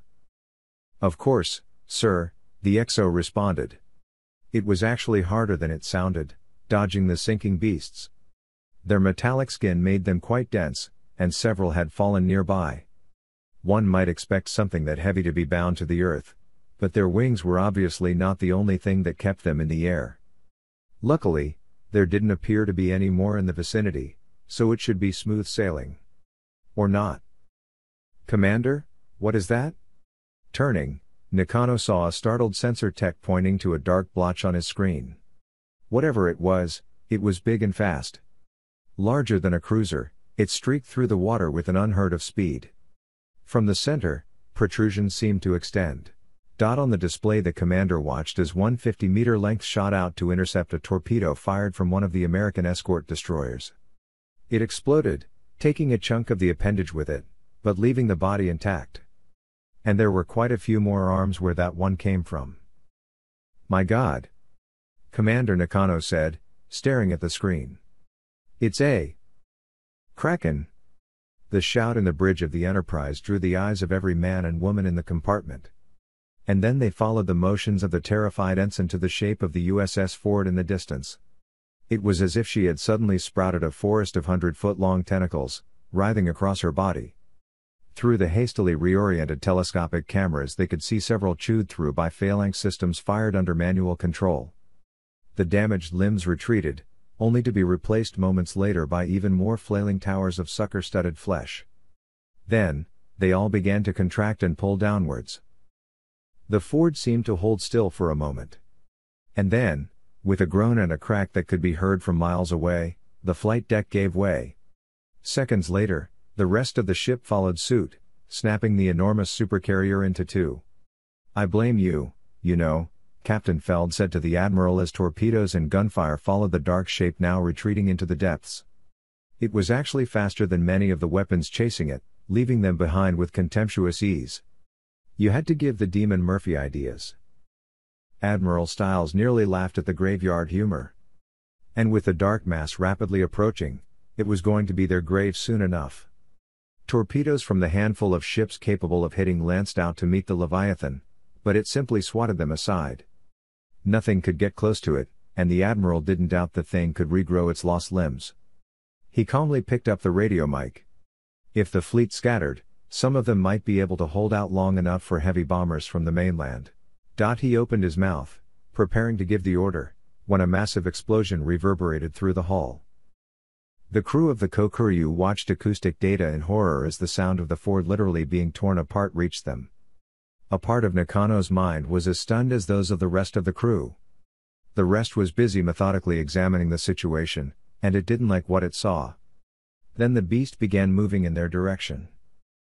No, not their direction. Towards the Enterprise. With both of the hearts of the fleet torn out, the Kraken would be free to hunt the rest down at its leisure. Nakano had no doubt of that. But watching the point on his plot move inexorably closer to the massive supercarrier, he couldn't think of any way for the American ship to survive. Every torpedo they launched was either intercepted well away from the body of the giant or outpaced by the unnaturally fast Leviathan. Enough arriving at the same time might saturate its ability to protect itself, but the majority of the fleet was out of position for that kind of coordinated fire. No, he thought, the solution dawning on him. There was one way. Helm, come about to bearing 310. Inclination of he paused for a moment, doing the rough calculations, 8 degrees. Full military power. The man at the controls hesitated for the briefest of instants before responding high. Load all tubes. Transfer arming control to my station. He could see the realization in the eyes of the bridge crew. He could see their understanding. And their determination. The commander flipped the switch activating the intercom as well as a general broadcast to any ship in range. My friends, decades ago, our country entered a dark time. Our fathers and fathers' fathers fought and died. Some say they died in vain. But whatever their reasons and motivation, they went without cowardice or dishonor. As Nakano spoke, he pressed several keys. All 6 torpedoes in the tubes armed themselves. Many went into battle knowing in no uncertain terms that they would perish in the act of defending their nation. We called them Special Attack Forces and a Divine Wind. They gave their lives in hopes of taking their opponents with them. They had gained speed, moving at almost 25 knots. It was a fraction of the speed of the Kraken, but they had begun directly between the beast and its target. Brothers, today we fight side by side with our enemies of that war. Whatever they once were to us is no more. They are our comrades in arms. They stood between our home and these demons and sacrificed their blood to keep their honor clean. Now, I ask you, what more can we give? What more must we give? They were close now. So close, all those aboard could hear the unearthly groans emanating from the invader. Still the Kokuryu kept its course. For our country. A shock ran through the submarine as a tentacle lashed out to hammer it. The helm responded to the blow, instantly bringing them back onto target. For duty. This time there was a crack as several joints gave way and water began flooding in. For honor. The Kokuryu jerked, coming to a violent halt as it hit the body of the creature. An eerie wail of unearthly pain entered the compartments of the dying submarine. Banzai! Nakano's finger stabbed down. There was a flash of light, a roar of sound, and then nothing at all. And the joint Israeli-Egyptian forces are completing their mopping up in the Sinai. It had been a week since the portals had opened, spilling what humans had once believed to be the stuff of stories and dreams. Admiral Joseph Stiles knew better now. The lists of missing and dead that had come across his desk over the past 7 days saw to that. But despite it being the most costly U.S. naval action since the Second World War, they had won. In fact, humanity had won. All told, there had been 5 arrivals as they were now called. 3, the Russian, Israeli, and Japanese had been repelled with heavy losses. 1 had opened in southern Panama. There were scattered reports from U.S. Southcom that a handful of odd creatures had emerged, only to be wiped out by Colombian narco-traffickers. The rest had been swallowed by the jungle. As for the last group, a horde of goat men and reptilian bipeds had emerged into the Nevada desert, just 50 miles north of Las Vegas. Had it been any other city at any other time, they might have done serious damage.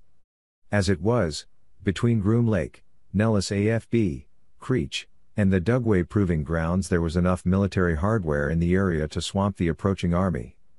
As if that wasn't enough, the invasion coincided with the annual SHOT Show. Thousands of American gun nuts, many veterans themselves, placed themselves squarely between the city and horde. Armed with everything from surplus Russian Mosin Noggins to Barrett M82 anti-materiel rifles to quite a few free samples and prototypes, this impromptu militia made short work of what forces the military missed. One oft-quoted shooter had quipped to the media that she had been more worried about those rednecks and their homemade mortar than the damn goats. Now the battles were over. Humanity had survived, a little bruised and battered, but as strong as ever. And soon to be getting stronger if the rumors were to be believed. Already there was talk of prisoner interrogations and unbelievable new fields of science and knowledge. But Admiral Stiles knew one thing, looking at the transcript of the last message of the Kokuryu. Humanity would honor their dead. Chapter 10. High Lord Ziga stared down with pitiless eyes as the figure below burned.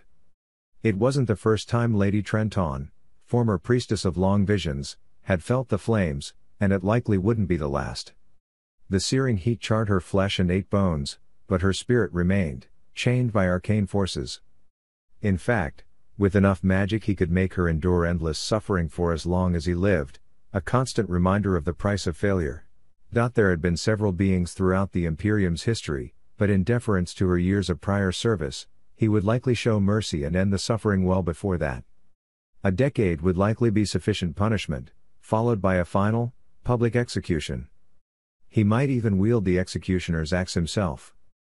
Still, it was a fitting reward for the catastrophe her carelessness had spawned. Legions of the Imperium's best forces had been committed to what should have, by all accounts, been a simple pacification campaign.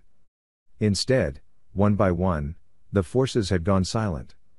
The throne room had slowly gone from a scene of celebration and feasting to horror as, one by one, the armies met their foes and were utterly crushed. Final, scattered reports had told of weapons of unheard of power and resistance on a scale the Afauk hadn't seen in millennia. To make matters worse for the charred, mewling remains of Trenton, 3 of the dragon riders dispatched during the ritual of translocation had been direct sons and grandsons of the reigning High Lord. Their deaths had played no small part in her sentence of undying torture. Now, the undisputed ruler of 26 universes stared east towards the distant camps of the army of his revenge. Forces of every one of the conquered planets had assembled in unprecedented numbers. Feeding them alone had strained the capital's infrastructure nearly to breaking, but any price was acceptable. Nearby, arcane adepts worked feverishly preparing the largest ritual of translocation ever to be attempted. Souls of thousands of sacrifices were spent like water to charge massive pools of raw magic. Hundreds of master builders aided by the labor of legions of slaves worked around the clock to construct the 3 largest temples ever designed to focus those energies. It would all serve a single purpose, to crush these humans. It was costing the Imperium dearly. Money wasn't an object, the treasury's coffers were deep, and though the campaign would be expensive, it would not bankrupt them. No, it was costing in political capital, a much rarer and more valuable currency than gold and jewels would ever be. The High Afalk were beginning to chafe under the lack what had once been the most basic goods and services. Many had been drafted to replace losses or expand formations, leading to more unrest. Worse, from Ziga's perspective, was that some of the nobles were beginning to feel the impact as their own luxuries were restricted. Push them too hard, and he knew they would launch a coup. Not that it could ever succeed, but it would set preparations back quite some time. As it was, they just needed to continue for 3 months. For it would be just 3 months' time, and then the portal would be ready to activate, and this time no surprises would stand in their way of complete and total victory. At the thought of the planet of the humans burning into a blackened cinder, the High Lord smiled. "You sure it's the place?" "Positive. Matches the descriptions perfectly." "And if they lied?" "We're screwed, but I doubt they all lied." "True. So, we call it in?" "Don't see any reason why not. Go ahead and pull out the crystal ball." "Ha! Never thought I'd be using one of these when I signed up." It was a bit after 4 in the morning, local time. The stars were fading and there was a gray tinge to the air, but otherwise the darkness was absolute.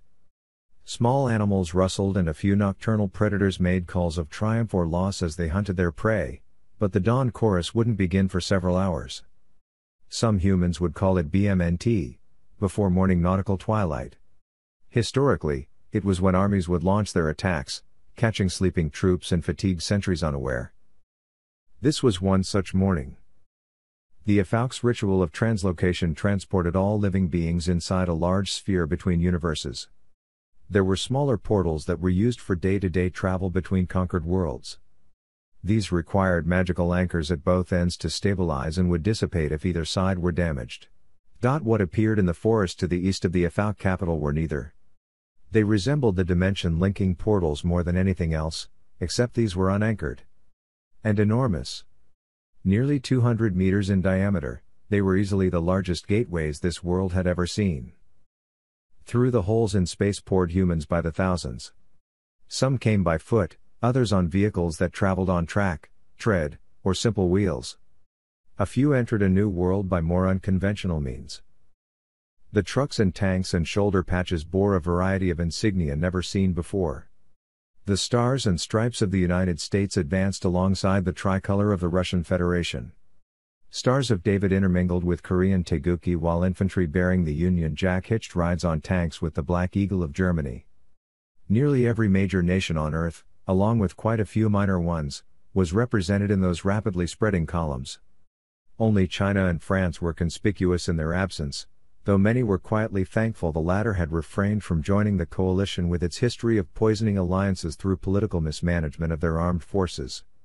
The former had simply refused to subordinate their units to another power, and though the Chinese military was enormous, sheer weight of numbers wasn't going to win this fight. The bright California light shining through one of the portals momentarily darkened. It was replaced by a wall of metal that dwarfed all but the most massive constructions on this new planet. Even more astounding, it was moving under its own power, actually hovering several meters above the ground as it did so. With a speed that belied its form, the mountain of steel cruised soundlessly through the gate. It was the USS Enterprise, CVN-80, bristling with dozens of aircraft on her flat top. And she was here to get some of her own back from the people who had tried to kill her just a few short months before. Launch the cap, Commander. Admiral Styles didn't pay much attention to the reply, besides noting it occurred. He was too focused on savoring this moment. The 8 months since the flashes, as the media had taken to calling them, had been among the busiest of his life. In fact, it had been the busiest humanity had ever experienced. Thousands of the otherworldly invaders had been captured across all 5 landing sites. It didn't take long for the linguists to open up communication, and then the information really started to rush in. Not just concerning the invasion, which was pure imperialism as far as anyone on Earth was concerned. No, the biggest changes by far were a direct result of the magical abilities they all seemed to exhibit. Between interrogations and examinations of captured artifacts, human scientists had managed to reverse engineer a great many spells and mated them with human technology in a field already being called alchemy.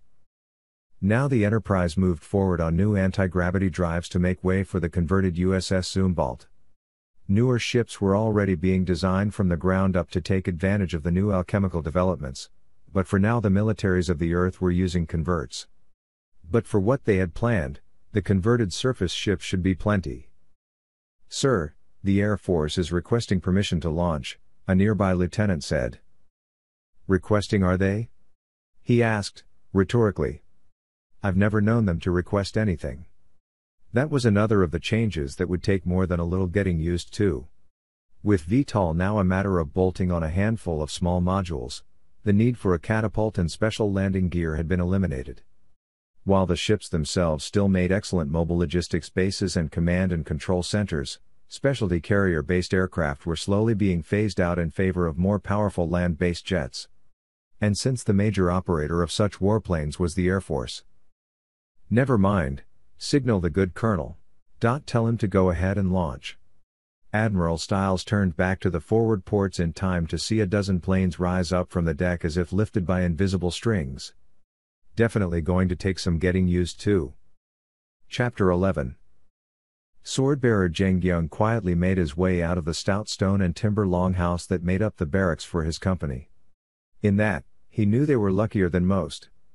The Dragon's Bane Regiment had long been stationed near the capital city, which meant that their loggings were as well. The arriving forces had quickly overflowed the transient barracks armies of conquest usually occupied before the ritual of translocation.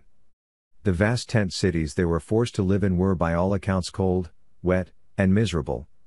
Meals were cold and often stale, while the paths between encampments were muddy, dung-filled scrapings at best. Even with the help of healers, plague was beginning to creep through the masses of poorly sheltered soldiers. "Not my problem," he muttered to himself, shrugging internally. And not that even an Efalk of his low rank would be stuck in something as plebeian as a tent. The poorest of the Efalk soldiers could have been sure of at least a bed under a real roof. Maybe not as nice as they felt they deserved, but infinitely better than what the average orc was given. However, the sleeping conditions of the masses were far from Zheng Yang's mind as he loosened his trousers in order to relieve a growing pressure. It was then the young soldier noticed a rumble in the distance. It sounded like thunder, except there was no storm to be seen. And instead of falling off, this thunder just kept going. In fact, now that he concentrated, it sounded like it was growing louder. No, it was definitely growing louder, and coming from the east. Turning to face the strange noise, he was the only being in the encampment to see first massive armored monster crash through the eastern walls. The behemoth was quickly followed by 2 more, heads turning to bring long protrusions to the front. Zheng Yang was stunned. A full-grown dragon might have been able to breach the strong timber palisades. These beasts broke through as if they were made of straw. I wonder the swordbearer's thoughts were cut off as the turret on the Russian T-14B Armada tank Terrible lined up with the closest barracks and the main gun seemed to explode. It was as if the gods themselves had shaken the world. Even 20 spans away from the building, Zheng Yang was knocked backwards by the blast. Splinters and shards or metal stung him, but he hardly noticed, so great was the pure concussive shock. But he was lucky. Of the nearly 80 Efalk inside, only 3 were still alive as the dust began to settle, and their wounds meant they would all be passing on very soon. Zheng Yang struggled to his feet, ears ringing. Quickly, He searched for the crater the Iron Beast must have left when it exploded. No. It can't be. Rather than a smoking hole, Terrible remained intact in a thinning cloud of dust. Then the other two tanks in the squad opened fire as their main guns came to bear.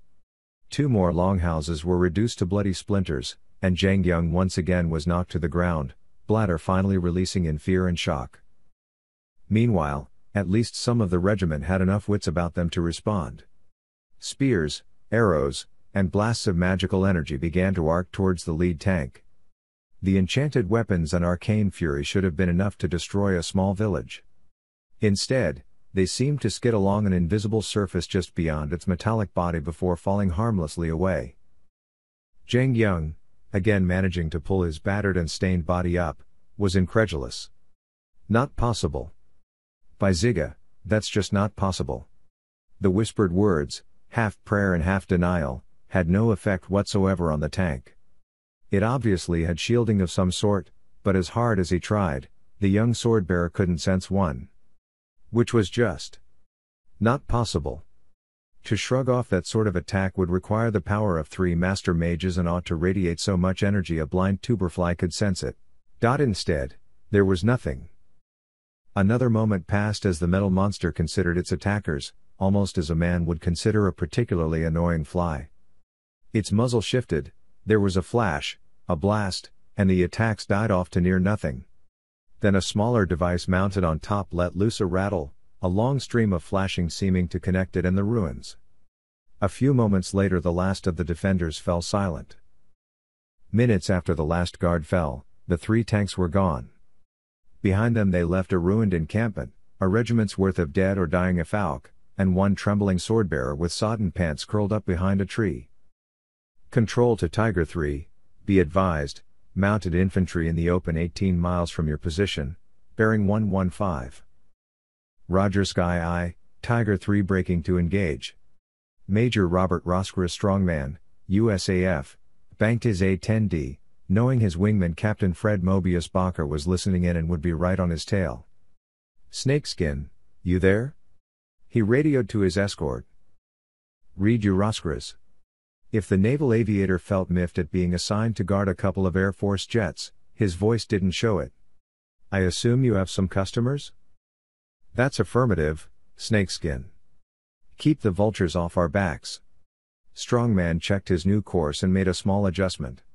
It was odd flying without GPS, but if there were any satellites orbiting above this planet, they weren't on the human side.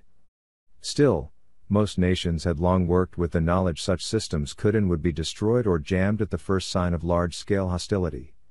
U.S. aircraft had been equipped with inertial guidance systems to give location data and the forces at the gates were broadcasting a navigation signal. Between the two, he knew exactly where he was. The A-10 is a sturdy aircraft that relies on dealing and taking huge quantities of damage while providing close air support. It had originally been designed during the Cold War to blunt the advance of thousands of Soviet tanks pouring through the Fulda Gap. Those tanks never came, and the gun for which it was famous would most likely have proved ineffective against the armor of the more modern among them. But it was still an incredibly powerful and versatile aircraft, and it had proved itself repeatedly in battlefields across the Middle East during the late 20th and early 21st century. It was only the threat of modern anti-aircraft weaponry and interceptors that had prompted the push for their retirement. The Afauk had no such weapons. Major Strongman brought his aircraft in at a shallow angle from several thousand feet. There was no point in rapid dives or ground skimming attacks against this bunch. Not anymore, at least. When his bird was 6,000 feet from the formation, he depressed the trigger on his flight stick and the A-10's main gun belched light and sound. 30mm high explosive rounds detonated throughout the column of exposed cavalry. The range was a little long, but it didn't make much difference. Horses and riders fell, magically augmented armor perforated by notched steel wire or opened like tin cans by depleted uranium penetrators. The fortunate died instantly. Others lingered, gasping through lungs rapidly filling with blood or struggling to hold entrails inside of bellies. The Major kept the trigger depressed for a full 20 seconds as he made his pass. Through the cockpit window, he could see Bacher doing the same. It wouldn't have been possible in the old A-10C models. They carried only a bit over 15 seconds worth of ammunition at the main gun's astounding 4,200 rounds per minute rate of fire. The alchemical innovations in the D variant meant that both the aircraft's range and ammunition supply were effectively infinite, the tanks and magazines linked to far larger reserves back on Earth. For all the surprise and carnage, a handful of mages were alert enough to send several ragged bursts of return fire, magical bolts of energy that seemed to home in on the aircraft with deadly precision. But as soon as they got within 50 feet of the fuselage, they veered off, victims of the newly designed and produced repulsion fields.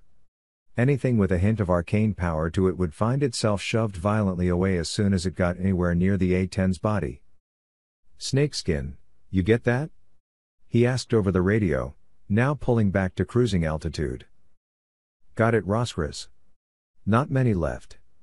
"A couple dozen, tops." He could hear the satisfaction in the fellow aviator's voice over the crystal clear audio. "Your call on another pass. I've literally got all day." The same technology that allowed the A-10D's cannons to be fed from faraway magazines gave the fighter effectively unlimited range. Strongman grinned. It was about what he had expected, which meant no point, Snakeskin. They're not going to be bothering anyone. Switching frequencies, he radioed, "Command, Tiger 3. Enemy mounted units destroyed. Request new targets." "Thanks, Roscris," came the reply. "Good to hear. Wait one for new targets." "Hey, Roscris," Snakeskin called over the comms as Skya signed off. "Mind making a detour over to the east? Picking up some dragons who've never seen a jet before. Figured I could give them a demonstration." "Oh, by all means, Snakeskin," the pilot replied, a wry grin on his face.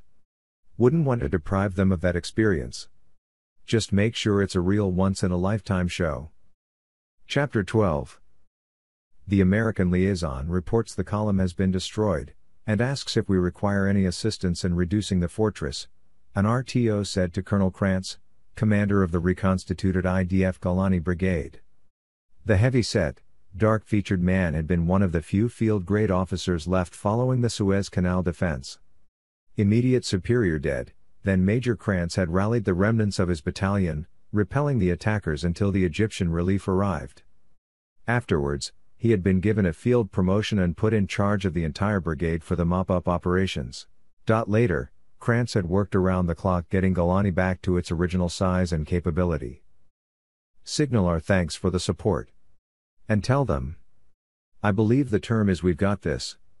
The RTO- who had also been Krantz's RTO during the Battle of the Suez, nodded gravely at the colonel's words before cracking a wide grin. Then he saluted and left to relay the message. Colonel Krantz stepped out of his parked command vehicle and peered at the large stone and earthwork structure several kilometers ahead of his arrayed forces. The castle was their primary objective for this phase and they needed to capture it relatively intact. Of course, a little breakage was expected. The ghosts of the men and women he'd fought and died with demanded as much. As he thought about the hell he had been through during the last battle, his thoughts went back to General Kaufman and he almost chuckled. The old warhorse had nearly gone ballistic when command had ordered him to remain in the rear to coordinate the 3 Israeli brigades engaged rather than come to the front. But it was no place for a flag officer and he had made sure to order Krantz to pick a souvenir up for him. On his orders, artillery was moving into position to begin shelling the fortifications. 3 batteries of M109 self-propelled 155mm howitzers were under his command and he intended to use them to their best effect. The tubes elevated, tracked on some invisible point above the fortress, and paused, almost expectantly. Kilometers closer to the fortress, Krantz saw his XO, Lieutenant Colonel Rosenberger, approaching. "Colonel, the artillery is sighted in and our infantry are ready to advance." A short, no-nonsense woman, the former captain had been in charge of an engineering company during the Battle of the Suez. As the only officer left in a large swath of the front, she had taken over command of a pair of line companies, and later an entire battalion. Krantz had a feeling that a big chunk of the efficiency of his unit owed a lot to the diminutive woman. "Thank you, Lieutenant Colonel," he replied. "I don't think we should keep these people in suspense then, should we?" Seconds later, The 18 guns of the artillery complement rumbled in the distance. They were dug in almost 10 kilometers to his rear, and for good reason. Over 30 seconds, each tube fired 3 rounds, varying the charge and elevation of each shot. The trajectories were carefully calculated with malice aforethought and a practice dating back to just before the Second World War. The time-on-target barrage ensured that rather than falling individually or in small groups, every one of the shots hit in a single, concentrated volley. All 54 of them. Multiple explosions rocked the Afauk fortress. It had magical protection, of course. Its shield was strong enough to protect it for weeks on its own, even against a group armed with high explosives and high-energy penetrators. With the reinforcement of 20 battle mages, it was impervious to any weapon ever used on an Afauk world, and would probably even stand up to a small nuke. The 155mm howitzer was not from one of their planets. In fact, until recently this particular shell, the M785E/AA, high explosive/alchemically augmented round, hadn't existed on Earth, either. The weapon was a rushed product of designers searching for some method of penetrating the magical barriers that had proved so effective months before. The M785 filled this role nicely. As soon as the round approached a shield, internal systems would analyze its composition and briefly project a matching field around the projectile. As the two met, the larger would absorb the smaller into itself. As it did, the shell would find itself inside the barrier and free to detonate inside the vulnerable center of an enemy formation. These shells did just that, blasting chunks and bodies out of fortifications never designed to withstand the raw power of high explosives. Worse, a handful of the weapons were incendiaries, spitting fragments of white phosphorus throughout the area. Frantic defenders attempted to extinguish the small, smoking embers only to find water had no effect.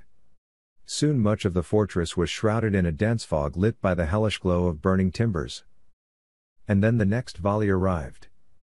From the outside, Colonel Krantz watched as the enemy fortress rocked from another series of impacts, with a third already on its way. The air around it suddenly seemed to shimmer as a dull haze almost solidified. Then the whole thing popped as if a massive bubble. As the confined smoke began to drift away, the humans got their first good look at the structure. Once proud stone walls and sturdy timber frames had been blasted apart by the explosive fury. The central keep still stood, a testament to sturdy engineering and no doubt magical reinforcement. Still, it sported crumbling holes and gaping rents across its sides. Turning to the XO, Krantz said, "Begin the assault. Time the last volley to hit 90 seconds before our leading formation." It would be risky letting artillery hit so close to his men, but better to keep the enemy shell-shocked for as long as they could than give them time to plot. "Yes, sir," was her only reply as she walked over to a nearby Humvee and began speaking into a radio. Several dozen Namer APCs sped off towards the fortress, dust clouds shooting up behind their fast-moving treads. As they approached, one final time-on-target barrage from the artillery hammered the stone structure, airbursts keeping the defenders under cover but doing little additional damage to fort. It was replaced by heavy machine gun and grenade fire from the transports as they entered effective range. They disgorged their troops to no effective opposition, and the IDF infantry quickly began clearing the buildings. There had been arguments back on Earth that melee weapons like swords, spears, and knives had advantages over rifles in enclosed spaces. The IDF were past masters of close-quarters battle and quickly disproved any such notions. Bullpup Tabor spat death into figures stunned by the brilliant light and sound of flashbangs. And there was no time to regroup or plan a counterattack. The infiltrators simply breached a room, cleared it, and moved deeper into the structure. Reaching a staircase, the team split, one group climbing the spire and the next descending to the basement. More men and women secured the ground floor while a cordon surrounded the walls to capture any escapees. Meanwhile, half a dozen Macbeths of the Air Defense Battery moved up, ready to perforate any dragons or other aerial beasts that might slip past the covering fighters with their 20mm Vulcans. From his expression, no one would have known how nervous Colonel Krantz was. He wasn't worried overly much about his men and women. They were well trained and equipped for the mission. He didn't have a single doubt in their ability to take the fortress. No, taking the fortress was important, but the structure itself wasn't the goal of the operation. His radio crackled to life and the colonel keyed the speaker. Galani Actual, report. Galani Actual, Bravo 6, the caller said, identifying himself as the commander of Bravo Company of the assaulting battalion. Package is secure, we're putting it in the bag right now. Colonel Krantz actually smiled in relief before answering, Roger Bravo 6, congratulations on securing the prize. And please pass my thanks down to your troops. Galani, out. That was going to throw a serious wrench into the enemy's command and control loop. And yet if Krantz really couldn't bring himself to find any sympathy for the beings that had killed so many of his friends just a few months before. Even better, it looked like the general would get his souvenir. The communications crystal through which High Lord Ziga was verbally flaying an underling suddenly emitted a loud wail and went blank. The screech, an otherworldly noise like the scraping of steel on dragon hide, continued on for several seconds until High Lord brought his fist down onto the offending device and shattered it into a dozen pieces.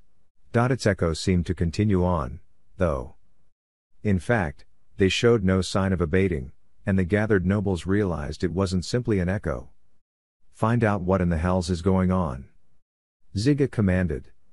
Half a dozen retainers rushed to obey, terrified of incurring their lord and master's wrath. A few moments later, a pale-faced Afauk entered the chamber. Ziga recognized him as one of the masters of communication he kept on the palace grounds. He was also the most junior, likely volunteered by his superiors to deliver an unpalatable piece of news. My lord, the frightened mage stammered. I don't know how it doesn't seem possible and I'm doing my best to stop it, but I've never seen anything like it and... Ziga slammed his hand down with a crack like a gavel and ordered, enough with your yammering. You will tell me what is going on immediately or I will have you fed to the Gora. A pet of the High Lord, the Gora was known by some as the soul sucker. Not content with devouring flesh, it would drain the life and magical essence from its victim. The unfortunate Afauk seemed to freeze, then inhaled deeply before speaking again, more coherently this time. Sire, all of our communication spells have been affected by some sort of corruption. I don't know how, but these invaders must have disrupted them. And can you fix them? The High Lord asked, coldly. I don't know how, Your Highness, the Master of Communication replied, voice quavering. We have never seen anything like it. New spells appear unaffected, but our entire network up until this point has been destroyed. We think it might have started at the Crystal Keep. Lord Baholan was reporting it was in the process of being overrun by the invaders before there was some sort of loud explosion. Then we caught a glimpse of one of them with an odd device before, well, this. The last word came out as more of a squeak than anything. Ziga looked the cowering figure for a moment and then said, get up. I still have need of your services. He found the sudden flash of hope in the underling's eyes pathetic. You will prepare new communication spells. You will have them delivered to the aviary where our fastest falcons will take them to our armies and fortresses. And you will ensure that something like this can never happen again. If you do not, I advise you slit your own throat, because I will not be so merciful in the future. The pitiful figure babbled thanks as he backed away through the door to carry out the commands. A piercing glare stilled the rest of the gathered nobles and retainers. Now, he began. Can any of you shed the slightest bit of light on what is going on here? Or should I rip out your souls where you sit and replace them with no doubt more competent spirits of beasts?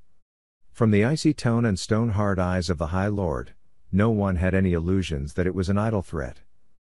Your Eminence, the new Lord of Visions, Sir Kalahili said, breaking the silence, I have no doubt this is an as yet undiscovered race of lesser Afauk. We have conquered such worlds before and know their fighting power approaches our own. It skirted blasphemy, insinuating that the High Afauk weren't the undisputed masters of magic and creation, but at this time the assembled parties were willing to overlook the transgression in the face of such overwhelming evidence. And if they aren't? A voice in the crowd asked. Could it be the humans? They certainly did something to our initial invasion. Kalahili shot a glare at the young lord who had spoken before calming his features. That was one possibility I had considered, and then rejected. We retained some communication during the battles on that world. Everyone was adamant that the humans had no magical abilities of their own. And without those, how would they hope to attack us? No, it's simply bad luck that these newcomers attacked so close on the heels of our defeat. The last word came out grudgingly, for it had been centuries at least since a force of the Imperium had been bested on the field of battle. It is bad luck. For them.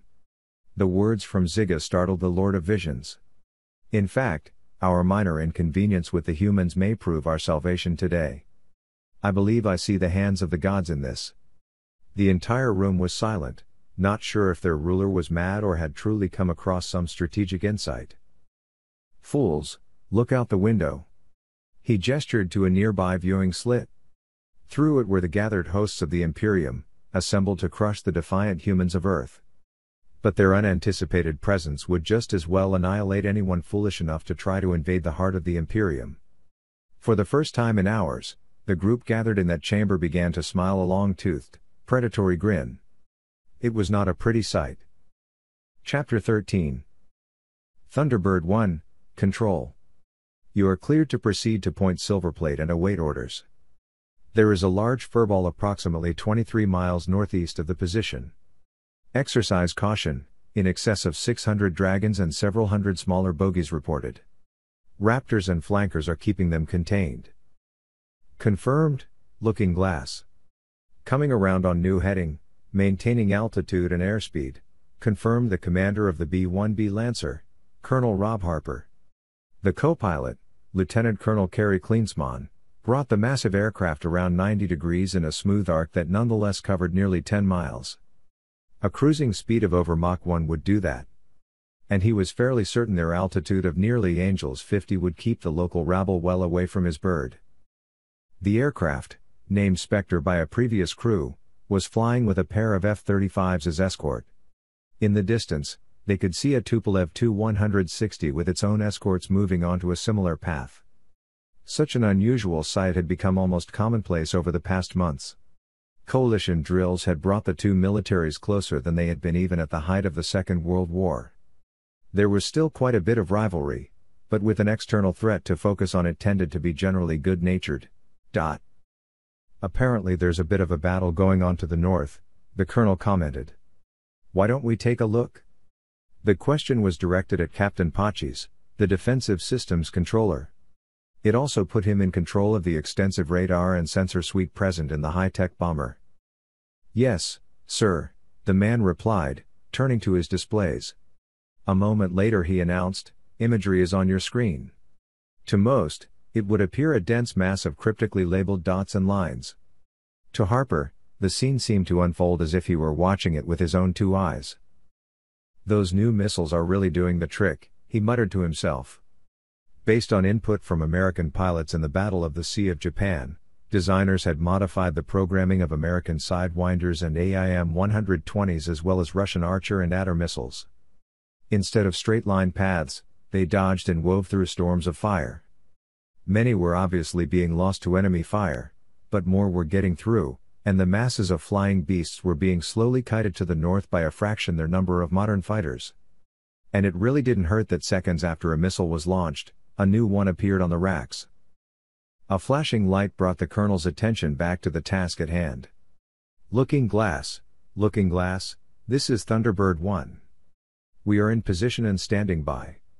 The supersonic jet reduced speed and began circling its designated target at an altitude where angels feared to tread. Below, lost amongst the hide and wisps of clouds, were millions of creatures of all shapes and sizes.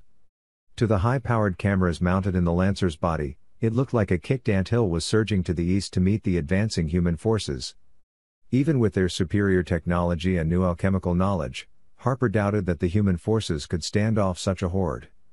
Well, the fortifications just inside the gates probably could, but not the troops outside of them. For all their individual bravery and deadly skill, the human soldiers would be washed over by the tide coming to meet them. And then the call he had been dreading and hoping for came through, Thunderbird 1, Looking Glass. Confirm authorization for case New York. Authorization Juliet. Lima. 4. 6. Niner. 4. Romeo. 7. Confirm. Co. Confirmed. Looking glass, Colonel Harper said, throat suddenly dry. Authorization Juliet Lima 469 or 4 Romeo 7. Beginning our run. Turning to a pale-faced Captain Bushman, the crew weapons officer, he said formally, I have received a valid release code from National Command Authority. Do you concur? I concur that a valid release authorization has been received, the man said, very clearly and formally for the sake of procedure and the cockpit recorders. Acknowledged, Harper said, now entering the code into a small panel. Several lights turned from solid green to a blinking, bloody read. Pilot, line us up for our run. Both the American B-1B and the now distant Russian Tu-160 straightened from their circling at opposite ends of the large valley. As they approached invisible points in the sky, both opened large doors and an identical object fell from the bellies of each aircraft. Immediately after separation, the bombers and their escorts engaged their afterburners and sped away from their drop points at all possible speed. The bombs that fell away had both been part of a joint Russian-American design program. It was both the first and largest of its kind. Considerable time and effort had gone into ensuring the weapons functioned exactly as designed. Despite that, this was the first field test they would be getting, and it had been decided that using two would ensure one fizzle wouldn't delay the attack. It took over 2 minutes for the weapons to descend from their release point, plenty of time for both bombers and their escorts to reach a minimum safe distance. Then, as they passed below the lip of the looming mountainside, small altimeters registered their positions. A quick electronic conversation spanning milliseconds took place, the bombs synchronizing their positions and readiness. Moments later, both weapons exploded in an eye-searing brilliance that outshone the sun.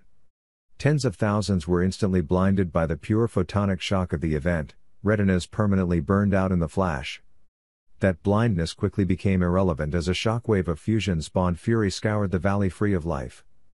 Mountain walls channeled the blasts, focusing it out either end and spawning whirlwinds of heat and destruction that ensured not a single member of the Imperial host survived. Over the next several days, human parties would begin to filter into the valley. The once forested and snow-capped peaks had been stripped by nuclear fire and fury, but the land itself was clean. Instead of the deadly fallout other human weapons released, these were clean fusion bombs. On Earth, alchemical advances had allowed the construction of half a dozen clean He-3 deuterium power plants. Here on the Efalc homeworld, the knowledge had spawned a new generation of thermonuclear destruction. As Colonel Harper looked at the twin mushroom clouds through a tinted cockpit visor, he couldn't really bring himself to feel all that bad about it. They had infiltrated several hours before the main human force arrived. Coming through man-sized gates in the black of night, the two teams had escaped any notice by unsuspecting sentries. Later, as troops rushed left and right to defend the keep from the approaching invaders, they remained hidden, silent and waiting. It was just after they felt the telltale rumble of a not-so-distant nuclear detonation that they struck. The shield surrounding the High Lord's palace was incredibly strong. Orders of magnitude more so than the one the Golani Brigade had shattered. It was also triple-walled, preventing the same trick of artillery that broke Crystal Keep's defenses. Unfortunately for its inhabitants, a barrier only keeps those on the outside out. It does nothing against the rats already in the walls.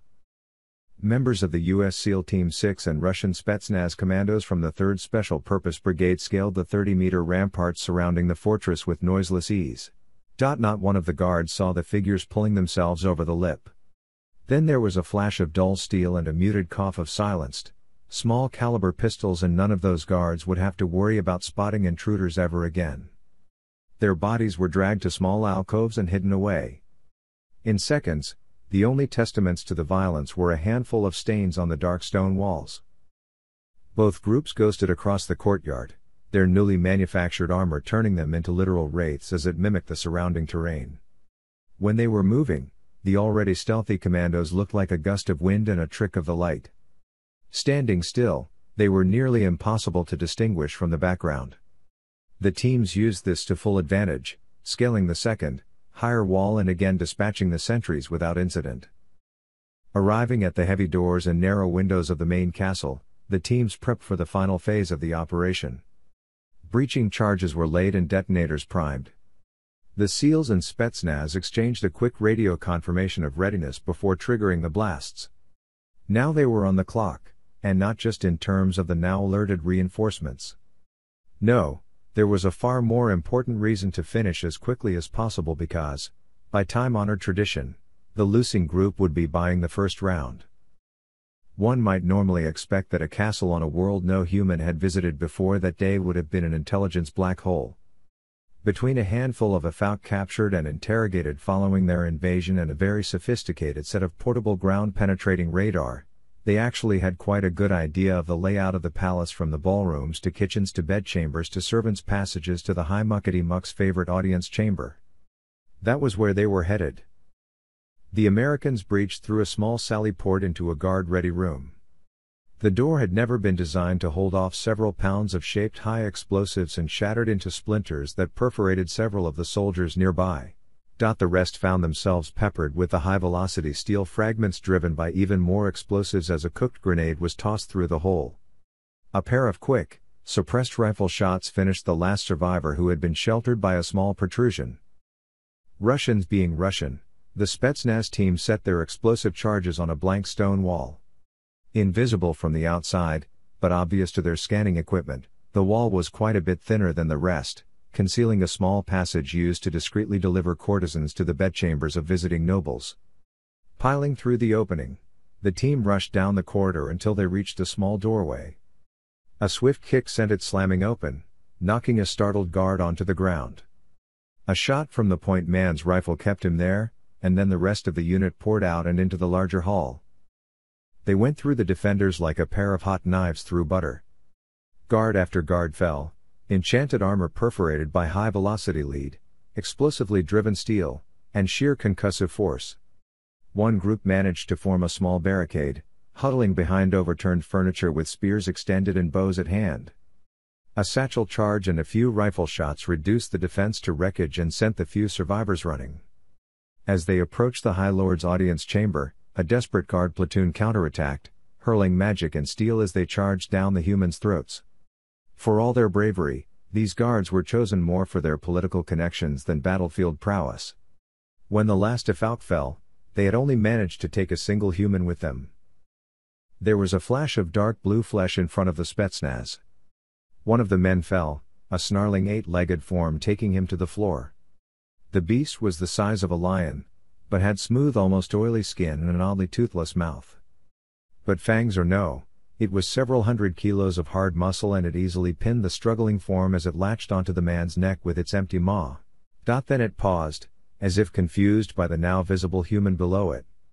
That was just enough time for the soldier to yank a combat knife out of its sheath and drive it up through the beast's jaw, pinning it to the roof of its mouth. Shocked by the pain, it jumped away and was quickly riddled with holes as the would-be victim rolled away from the line of fire. As his armor turned once again translucent, they formed up outside of the final doorway and prepared to breach. By then, the SEALs had reached their own entry point. Both groups paused for a moment to coordinate, and then more explosives detonated, shredding a side entrance and a servant's door. Flashbangs followed with human soldiers right on their heels. Electronic earplugs and next-generation night vision equipment muted the bursts of light and noise. In fact, the point men had a very clear view of a large, splendidly appointed room with lush carpets, enormous chairs, heaps of food and wine, and a dozen well-dressed AFAUC gaping in horror at the apparitions that had reached their inner sanctum. The ensuing 20 seconds saw one more human killed and all 12 of the nobles riddled with more holes than Swiss cheese. Still, it only took a moment to identify the leader. As they began the grisly task of removing the head from the body, the two groups exchanged good-natured insults. Comments about dubious parentage, poor aim, terrible navigational skills, and half a dozen other time-honored subjects were exchanged in two different languages. Macabre souvenir in hand and a pair of parting gifts left on the floor, the human combat teams exited as one. Racing through halls and passageways, they sought to get as much distance between themselves and the massacre as possible. Their escape was aided by the distractions they had left along their entry. Explosives ranging from simple noisemakers to blocks of C4 went off by timer and remote. Panic reigned, through which the humans made their way to safety. Just beyond the outer wall, There was a patch of spacetime that had been twisted and mutilated by man. Now, it linked two worlds with a joint just large enough for a full-grown man to pass through. One by one, the human special forces filed through the portal. As the last one entered, he held up a bulging plastic bag and the entire room burst into cheers. And then the fortress vanished into a brilliant ball of fire before the portal snapped shut behind them. The portal snapped shut behind them.